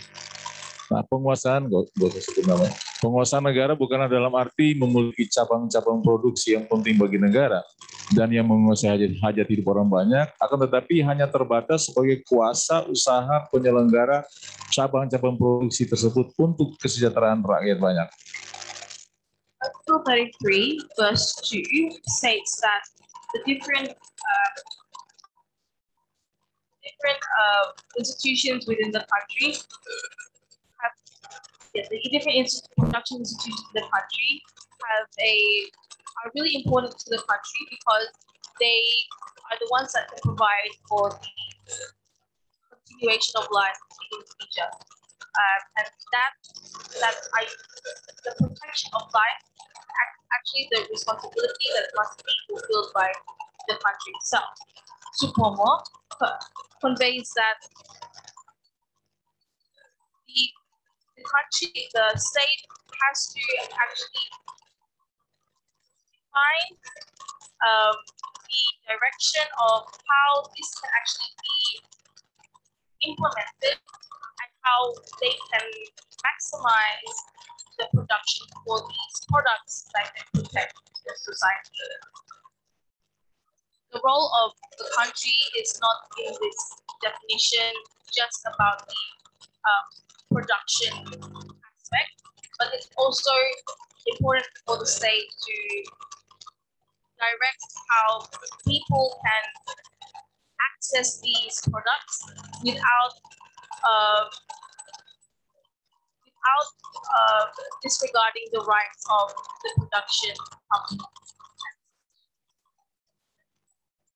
Ya, apabila negara terutama dengan Covid-19 itu tidak bisa menyediakan barang dan jasa yang dapat dijangkau oleh masyarakat, contohnya obat-obatan terkait Covid dan lain-lain, maka negara bisa bekerja sama. Nah ini seperti yang disampaikan Mr. Harmon dan Miss Robin, itu bisa dilakukan oleh negara, dan saya kira perkembangan pada saat kita mendatangkan vaksin itu sudah ada kerjasama antara negara dengan pihak swasta maupun negara dengan negara. So in the case of the pandemic, if the state or countries cannot directly produce medical supplies for their population, then that puts the position of the state to actually be able to cooperate with private companies and businesses to provide the necessary medical equipment. Akhirnya dari pasal 33 ini endingnya harus untuk kemakmuran rakyat. Itu menjadi tujuan utama dari negara. This function exists so that we can see that the country live and prosper even throughout the pandemic. Next. Undang-undang anti monopoli, Indonesia memiliki Undang-Undang anti monopoli nomor 5 tahun 99 tentang larangan praktik monopoli dan persaingan usaha tidak sehat yang biasanya disebut Undang-Undang anti monopoli. Nah, pengertian monopoli menurut pasal 1 angka 1, penguasaan atas produksi dan atau pemasaran barang dan atau jasa tertentu oleh satu pelaku usaha atau sekelompok pelaku usaha. In Indonesia, we have certain regulations that regulate monopoly that can happen between companies. So law number 5, 1995 actually regulates about the monopoly tactics and the competition between companies and businesses that is not healthy. Kartel adalah persekutuan atau persekutuan di antara beberapa produsen produk sejenis dengan maksud untuk mengontrol produksi, harga dan penjualannya serta untuk memperoleh posisi monopoli. So if monopoly is the ability or the action of companies to control one type of product in the market, a cartel is the idea of gives production of different produces to in order to control the production and prices in the market. Yang bertugas untuk mengawasi persaingan usaha termasuk peredaran obat-obat APD maupun rapid dan swab itu ada yang namanya Komisi Pengawas Persaingan Usaha. Ada beberapa, menurut pasal 35 ada beberapa tugas yang dia harus lakukan. Yang pertama itu penilaian terhadap perjanjian yang dapat mengakibatkan monopoli dan persaingan usaha tidak sehat, kegiatan usaha yang dapat menimbulkan monopoli dan persaingan usaha tidak sehat, dan ada kewenangan-kewenangan lain di antaranya mengambil tindakan sesuai wewenangnya. Nah, misalnya, saudara sekalian, kita tidak bisa menerapkan hukum persaingan usaha di tengah pandemi COVID. Ada pengadaan barang dan jasa. Ada pengadaan barang dan jasa terutama untuk penyediaan vaksin itu kalau dalam kondisi normal harus melalui tender. Tetapi KPPU membuat kebijakan bahwa ini kondisi bukan normal sehingga memberikan keleluasaan, memberikan keringanan bagi para pengusaha negara, BUMN maupun para pengusaha untuk bisa melaksanakan atau membuat pengadaan barang dan jasa itu tanpa melalui tender terkait dengan barang-barang yang menguasai hajat hidup orang banyak, dan di masa pandemi COVID-19 ini vaksin itu dianggap menguasai hajat hidup orang banyak sehingga tender diabaikan. In Indonesia, we have the Commission of Competition between Companies Evaluation Commission, and this commission actually works to make sure that during global crisis such as the COVID-19 pandemic, the production of vaccine fairer to the population. So in a normal condition, the production of vaccine and distribution is actually done through contract that allows the company to have incentives and such. However, this commission has actually implemented a law that during a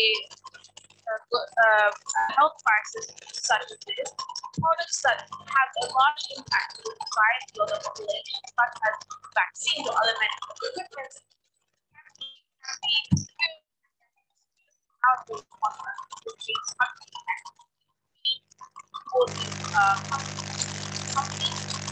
and produce using more affordable pricing and Next. Terus biar aja. Baik. Nah, di negara lain, contohnya di Afrika Selatan. Afrika Selatan pada saat pandemi South Africa, pada saat pandemi COVID-19 itu mengabaikan penegakan hukum terkait dengan perbankan dan jasa kesehatan. Di Jerman misalnya dalam kompetisi bola mereka mengabaikan praktek-praktek dalam dunia bisnis untuk menyiarkan kompetisi. Itu tidak lagi pemerintah Jerman atau komisi pengawas sejenis dengan KPPU itu tidak lagi menjas atau memvonis ada tindakan monopoli atau ada persaingan usaha tidak sehat. Karena dalam konteks COVID-19 itu semua untuk sementara diabaikan karena kondisinya tidak normal, sama seperti di Indonesia. Tetapi di Indonesia law enforcement-nya agak sedikit terhambat sehingga kadang-kadang terkait dengan perbankan masyarakat terkadang bingung karena ada miskomunikasi, misunderstanding antara dealer, antara perbankan atau antara lembaga-lembaga keuangan dengan dengan masyarakat atau konsumen. In Asia, we see this idea of disregarding general practices that would actually be implemented with global conditions, such as in South Africa, where we see the enforcement of laws regarding banks and the health services are being modified for the COVID-19 pandemic, as well as in Germany regarding football competition and how they disregard company or business competition laws to ensure that it is safe and fair. Last, prinsipnya saudara sekalian bahwa negara sesuai dengan konstitusi wajib menyediakan barang dan jasa yang berkualitas dan dapat harganya dapat dijangkau oleh masyarakat. Kondisi yang kita alami dengan rapid test yang begitu mahal, swab test, kemudian kelangkaan obat pendukung untuk memutuskan mata rantai virus atau COVID-19 itu sangat meresahkan di dalam masyarakat. Negara belum runtuh. COVID masih bergaul dengan kita, tetapi kewajiban negara sesuai dengan konstitusi harus membuat masyarakat bahagia seperti kata Jeremy Bentham dengan menyiapkan barang dan jasa yang berkualitas dan dapat dijangkau, bukan menimbulkan keresahan dengan kondisi COVID-19. Saya kira itu. Terima kasih, Miss Agnes.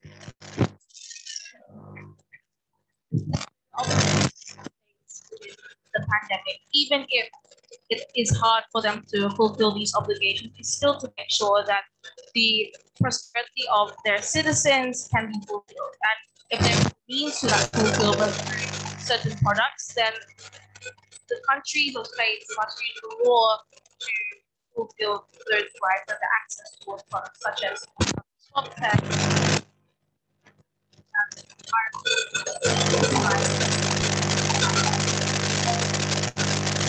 Even if the country and their was at the end of the day, they still must try and I think that sums up the Mr. Rory Akiwen's presentation. So with that, it concludes our 3 presentations for this morning. I apologize because we're actually running a little bit late on schedule, but I think think that it would not be fair if we do not engage in some discussion, some question and answer session. So there are already some questions within the chat that actually the asker of the questions. There's already some discussion happening within the chat.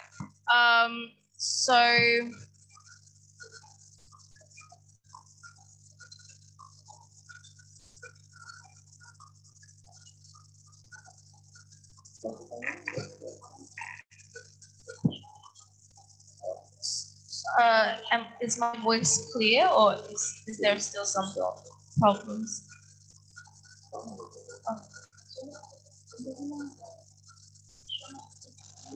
It's a little bit better. Is it better now? Okay, I'm glad to hear that. Okay, so even though there's some discussion happening in the chat, I think it'd be really good if we could just do it within the forum. So first of all, we have a question by, we have a statement by Mr. Harmon that actually says that the idea of vaccine cosmopolitan is interesting and grounded in solidarity, but it would require a completely different approach to purchasing. At root is the question. I think he conveys this question to Ms. L.Pierce. How do we get states to give up some of their purchasing to the high-risk groups around the world and more general focus?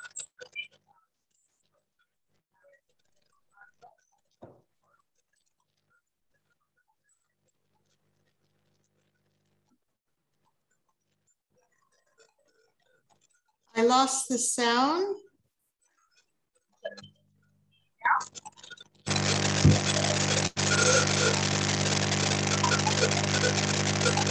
I'm so sorry for the technical difficulties. Am I audible? Yes, now. Okay. I was just so I just read out the question that Mr. Shawn Harmon delivered in the chat, and I'm pretty sure that question was towards for your material, and I was just wondering if you would be able to answer the question of how do we get states to give up some of their sovereignty in relation to purchasing so that high-risk groups around the world can be vaccinated before more general rollouts? Yeah, it's the question of the day, isn't it? It's the big challenge. I think there are probably at least a couple of responses to that. One is we talk about it in terms of being altruistic, but in fact, there's as much self-interest involved in the sharing of vaccines as there is altruism. So I don't think we need to necessarily rely on that. I think there is this factor. We also know that where there are pockets or large pockets of regions of unvaccinated people, that there's more opportunity for mutations of the virus, which is how we ended up with Delta, that can be, even worse and not only prolong the pandemic, but make it worse. So I think there's that. I think building in mechanisms of accountability, what those would look like, I'm not sure whether these would be mandates, some sort of global governance that comes short of imposing penalties, but certainly imposes sort of expressive functions, expressive obligations. Thank you. Thank you for that answer. So in conclusion, do you think the answer is more politics as opposed to law? Well, I think you can't do it without either, frankly. I think politics without law is open, it leaves the door open for all sorts of, but law without politics is basically letters, words on a page. And so I think they have to work in concert. Thank you for that, sir. Jadi kami allowed to say it ini bahasa kita. Kesimpulan yang kami isu yang digunakan yang dapat berlepas dari politik internasional dan hukum internasional, sehingga harus ada sinergi antara kedua aspek itu. Bagaimana kita bisa melakukan suatu framework atau satu kerjasama yang melibatkan semua negara, dan itu memang membutuhkan proses, bukan saja melalui politik internasional, tetapi juga dasar-dasar hukum internasional. Dan agar dasar-dasar hukum internasional itu dapat ditegakkan, politiknya harus juga, atau tujuan politik bersama harus juga tercapai, sehingga hukum itu dapat ditegakkan. So thank you very much for that, Ms. Robin. We have some questions also from PATTIMURA University International Office from Ms. Revency Rugubrek. She firstly asked Mr. Shawn Harmon regarding the cases of blood clots that occurred in the number of countries due to the immunization of AstraZeneca. I think Mr. Shawn has already answered that in the question in the chat box. However, maybe you can convey a little bit of the understanding you have regarding that. Yeah, thank you. There was, can you hear me okay? Yes. Yeah, okay, good. Yeah, it created a bit of controversies here, certainly, and there was a bit of a change in the recommendation profile related to that particular vaccine, and some people choosing not to get it, but it is still being used as far as I know, although I think some of the stock was donated outward. But I mean, one of the things that this raised, certainly this that reality sort of coming to the surface gave those who were against vaccination some ammunition to use, and it required, the problem is a lot of people. There's a lot of noise out there around immunization, and so it was one of those instances where a lot of care had to be taken by the government in how it conveyed to publics, what it was doing, and that in a situation like this where it's very dynamic, new evidence is being generated all the time, and so recommendations around a vaccine can change, and this isn't because of conspiracies or people being secretive. It's because new evidence comes to light, and so certainly it was a bit of an issue here, but I think it's still being. I think that vaccine is still being used. I think maybe regarding your statement as well, the dissemination of information from the government towards the people is actually very important, because whilst the access to vaccine is very hard, but actually to get people to actually get vaccinated is also another issue in itself. So yes, thank you for communication is so important. Yeah, so it's something to consider as well, not just the access, but even if people get access, how is vaccination being portrayed in the media, and how do we get people to come on board of the immunization train? So thank you for that. Maybe just because we have some questions for Ms. Pierce and then Mr. Rory after this as well. There's also another question that I have as a moderator, just to wrap up the questions for you.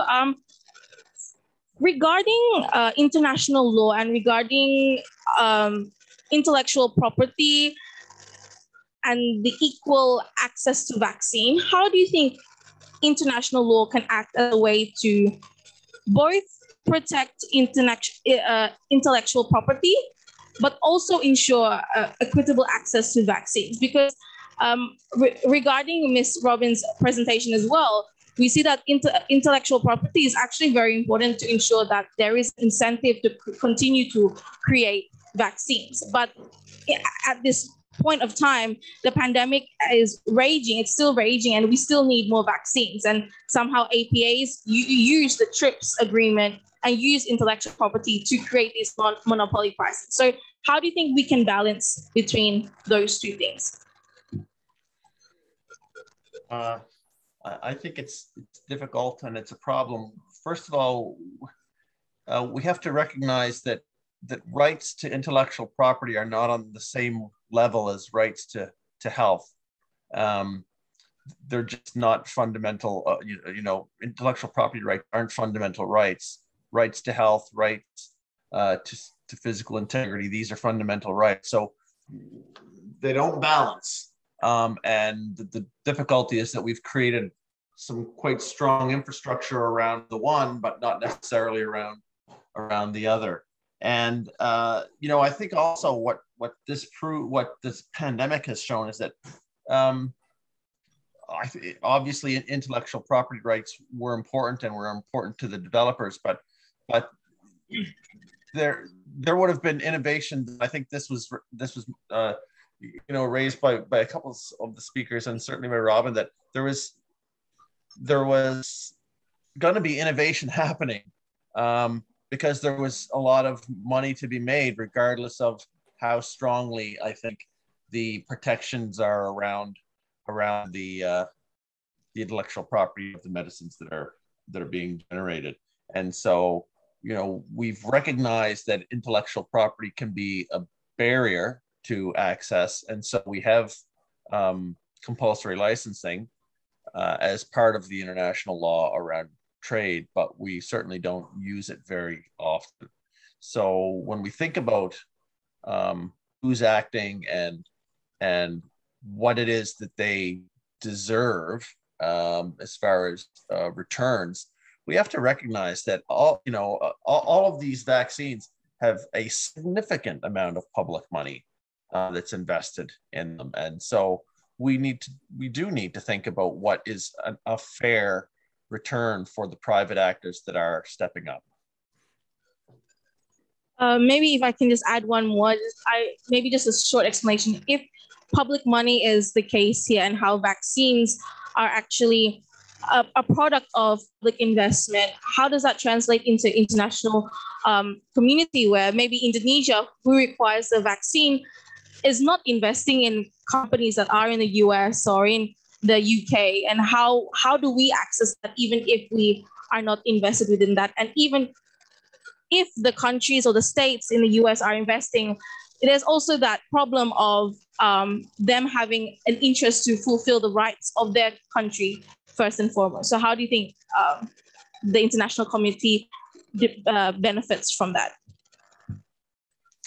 Yeah, that's a hard one, and I'd be interested to hear what some of the other speakers think about that. I mean, I guess, the right to access to the benefits of science isn't premised on contributing to that science. So we need to be cognizant of that right when we're thinking about the extent to which we need to contribute in order to benefit, I think. Okay, thank you very much for your explanation. I think it has explained a lot. Also, that's a lot of room for further research, and hopefully in the future we see some way that we can access vaccines more equitably without having to depend on, the goodwill of nations, but actually there being an international legal regime that you previously said in your presentation. So thank you for that. So now we actually have some. I just add that certainly what would be beneficial, quite aside from law, is we need a greater diversification of manufacturing capabilities. Mm-hmm. In Canada, in Canada, for example, we have no vaccine manufacturing capabilities. We used to, and we divested ourselves of that. And because of the pandemic now, there's a lot more talk around needing to rebuild our vaccine manufacturing capability. And there's even talk of that way we could provide vaccines to the world.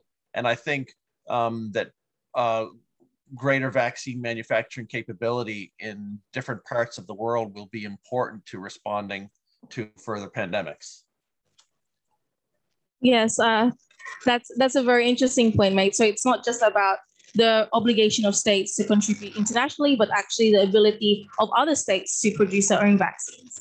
So I think that's a very great point. Thank you for that, Mr. Harmon. Now we're going to continue to Ms. Fancy's question to Ms. Robin Pierce is relating to human rights to get the vaccine. Do you think it is a right or an obligation? Because there are so many citizens who do not want to be vaccinated.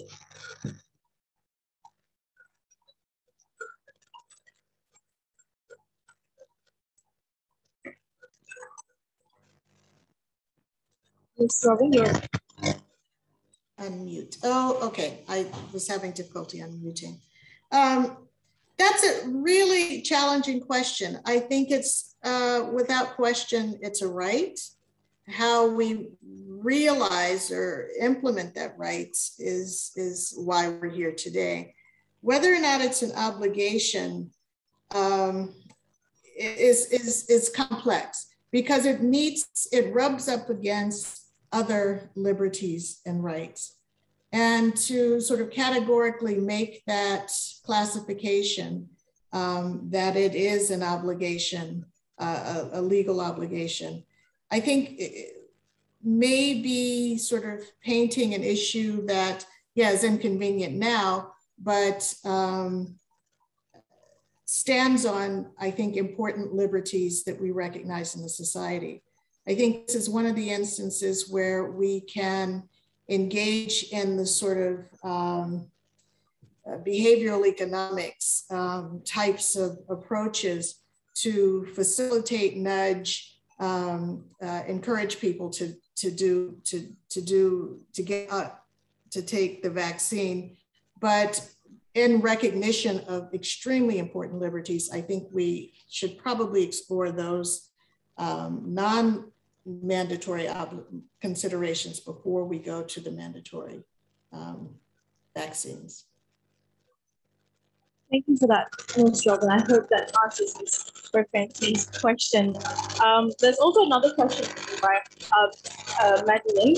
And she talks about, she's asking about the right to vaccines, not only by citizens, but also refugees that live in camps, and because of the shortage of vaccines. How do you think, in approach to international law, how can we provide for them and make sure that they are also fully vaccinated? Yeah, I think that's an extremely important question as well. And you know, it's often overlooked. Refugees are often the invisible population.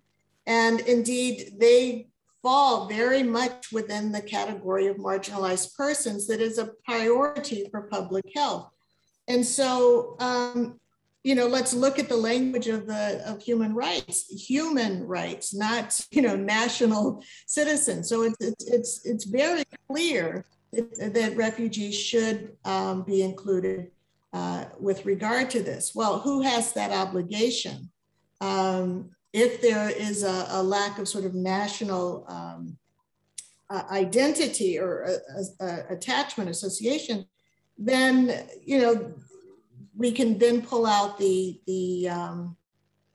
sovereignty, the sovereignty issue that states can utilize to justify not honoring human rights for persons outside of their territories. So it's a complex issue. I think we can look at this aspirational commitment to human rights and the right to health, and look at different ways to make that to make that an accountable obligation. And so, you know, I really enjoyed Shawn's recommendation about expanding manufacturing capacity, because basically where I think this needs to go is giving the concept, the principle of progressive realization, giving it teeth. And expanding the manufacturing capacity is one of the ways. Making it a public good is another way, so that we can honor this as a human right as opposed to operating out of national interest. Thank you for that, Ms. Robin. I think that has a big correlation with your principle on vaccine cosmopolitanism, about how us as human rights, us as humans should have access to rights, not just because of our citizenship, but because we are humans at the very first place. So I hope that answers Ms. Madeline's question regarding the access to vaccines through refugees, and just how different stakeholders in the international community can fulfill that. So we have one last question for Mr. Rory Akiwan from Ms. Refensi Rugubrek, regarding, can the vaccine be traded or sold at a certain price? Considering that nowadays people are getting free vaccines, but some are getting them at a certain cost. Maybe Mr. Rory Akiwan.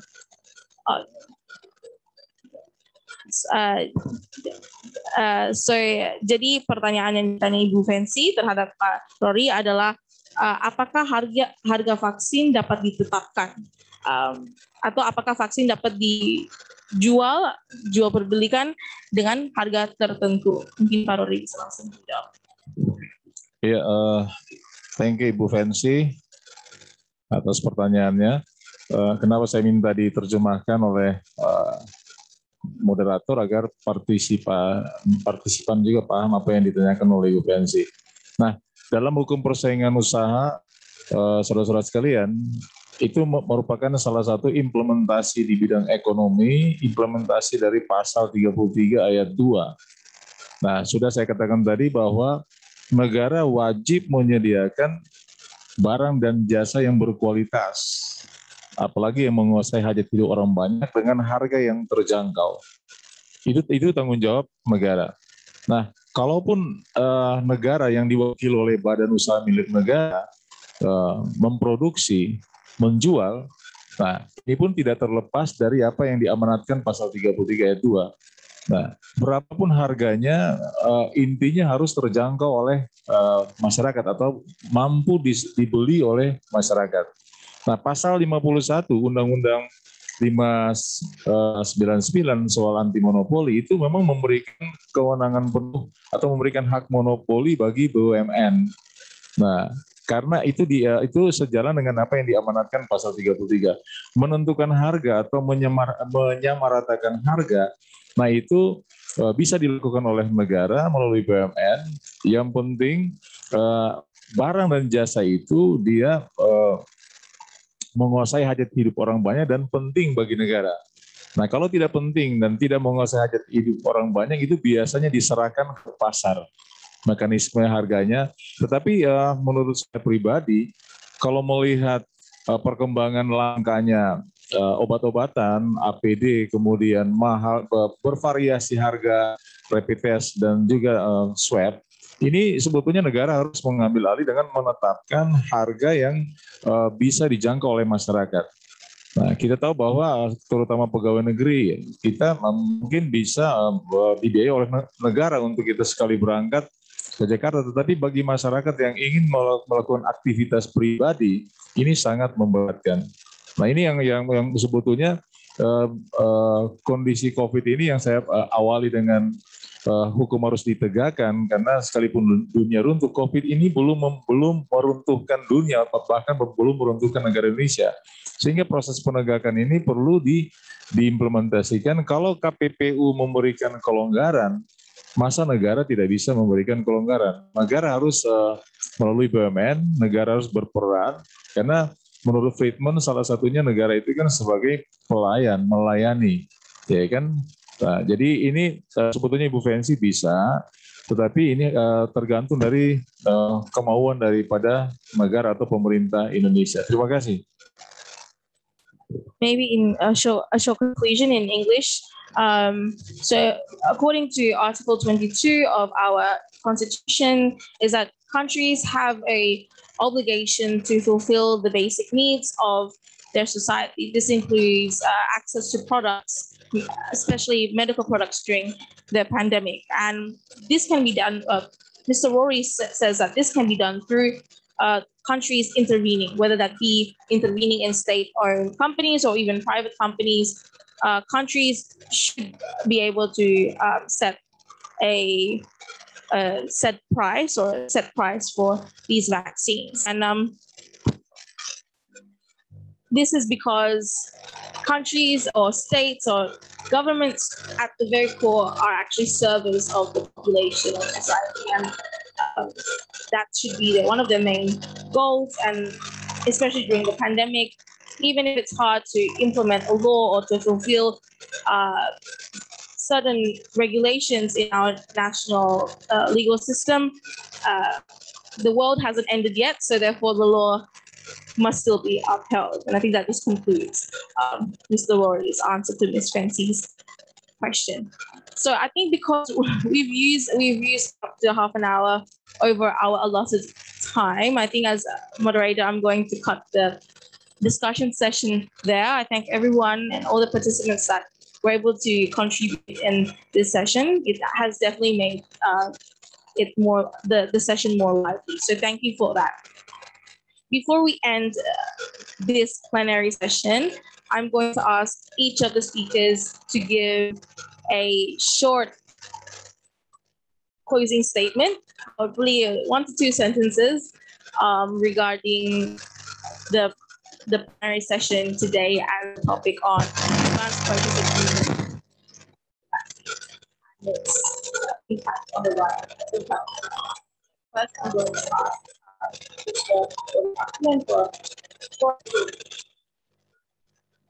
Thank you, Ms. Agnes. Ibu sekalian, dunia boleh runtuh. Penegakan hukum tetap dilaksanakan dengan memperhatikan kesejahteraan masyarakat. Kesehatan buat masyarakat bahagia, kalau sakit itu buruk. Thank you. Short translation, the world might come to an end or the pandemic might wreak havoc, but states might still have their responsibility and obligation to fulfill the rights of their citizens. And just like what Gary said, happiness is good, but the destruction of happiness is completely bad. So thank you for that, Mr. Robiatu, and for that closing statement. Now I would like to ask Ms. Robin to make a short one. Thank you. I would simply like to address the fact that we are looking at a situation of limited resources. And so I think one of the ways that we can approach this is through giving teeth to progressive realization, and not progressive realization for the short term, but for the broader term, for the longer term. So not how do we get vaccines for this population? How do we ensure that everyone gets access to the vaccine? Thank you for that. Such a resounding statement, and hopefully something that whoever hears this and has access to maybe promote that statement can fulfill that. Jadi yang dikatakan Ibu Robin adalah suatu hal penting yang harus diharapkan dari pandemi ini adalah realisasi progresif atau progressive realization, bahwa pandemi ini menjadi suatu ruang untuk kita berkembang dan melihat aspek-aspek hak atas kesehatan itu untuk terus dikembangkan, bukan saja secara jangka pendek tapi juga dalam kurun waktu jangka panjang atau setelah pandemi ini. So thank you for that, Mr. L.Pierce. Such an honor. And lastly, to Mr. Harmon, maybe you can give your closing statement.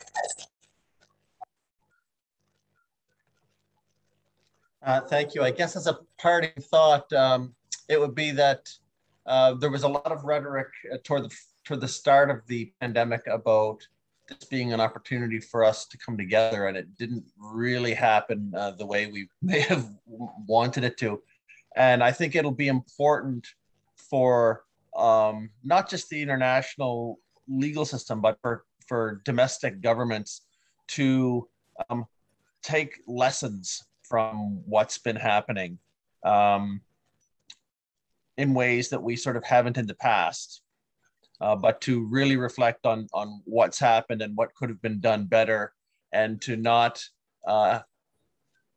put public health in the sort of impoverished position that it has traditionally held.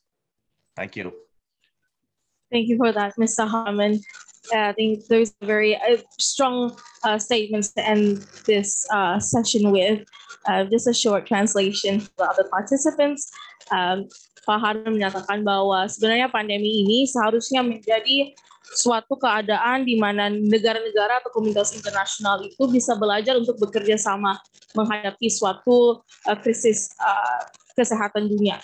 Tetapi hal itu tidak terjadi, sehingga ini harus menjadi suatu bahan evaluasi, bukan saja untuk komunitas internasional, tetapi juga pemerintahan domestik, bagaimana dapat menghadapi krisis-krisis ke depannya, atau bagaimana suatu sistem kesehatan itu dapat diperbaiki dan dibuat lebih efektif lagi. So thank you for that. In conclusion, for this plenary session, I think we have discussed and learned a lot of things. Firstly, regarding global health justice and vaccine procurement from the aspect of international law, and how the vaccine, something that should be accessed by everyone, is somehow made into a commodity. And there are solutions that we can take or implement. However, that needs a lot of global coordination and a lot of actually invested interest from many different stakeholders, especially countries with larger bargaining power. But furthermore than that, we see that invested interest must also be translated into a domestic arena for states towards their own citizens. So throughout this plenary session, we see this progression of understanding between international health regimes or international health laws, and how that regulates vaccines in Mr. Harmon's presentation, and how Ms.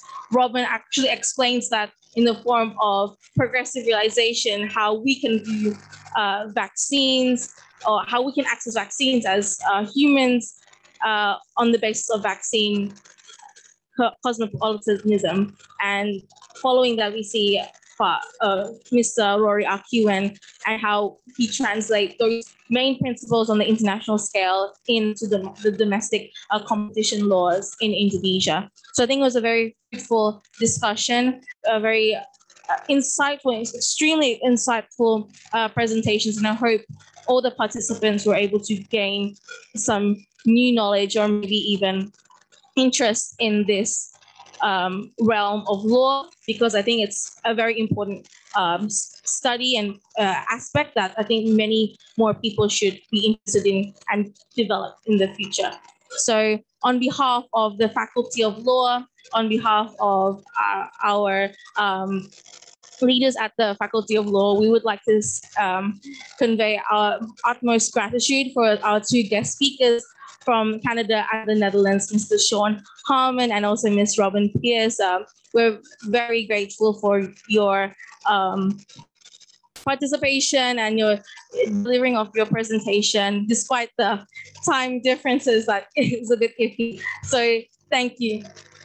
Thank you very much. We hope that in the future, we can also conduct more cooperation with you guys, maybe another presentation, or even we can learn more from you through other methods or means between you personally or even your institution or faculty. So we're looking forward to that opportunity or possibility in the future. With that, I close my responsibility as a moderator for today's plenary session. I apologize if I've said or done anything that may have offended anyone or have made this plenary session less smooth. I also invite the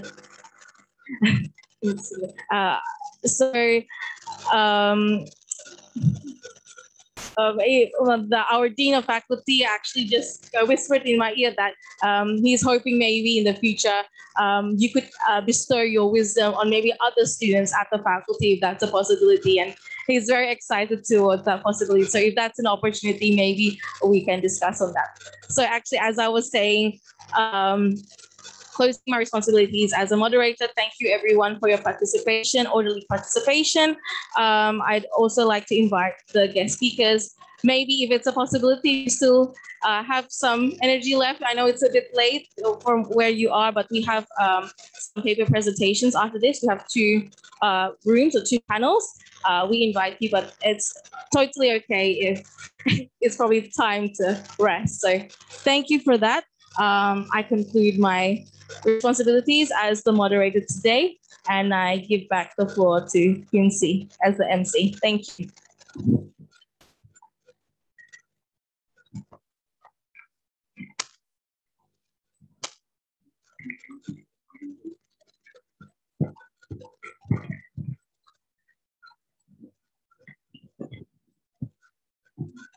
Yes, okay.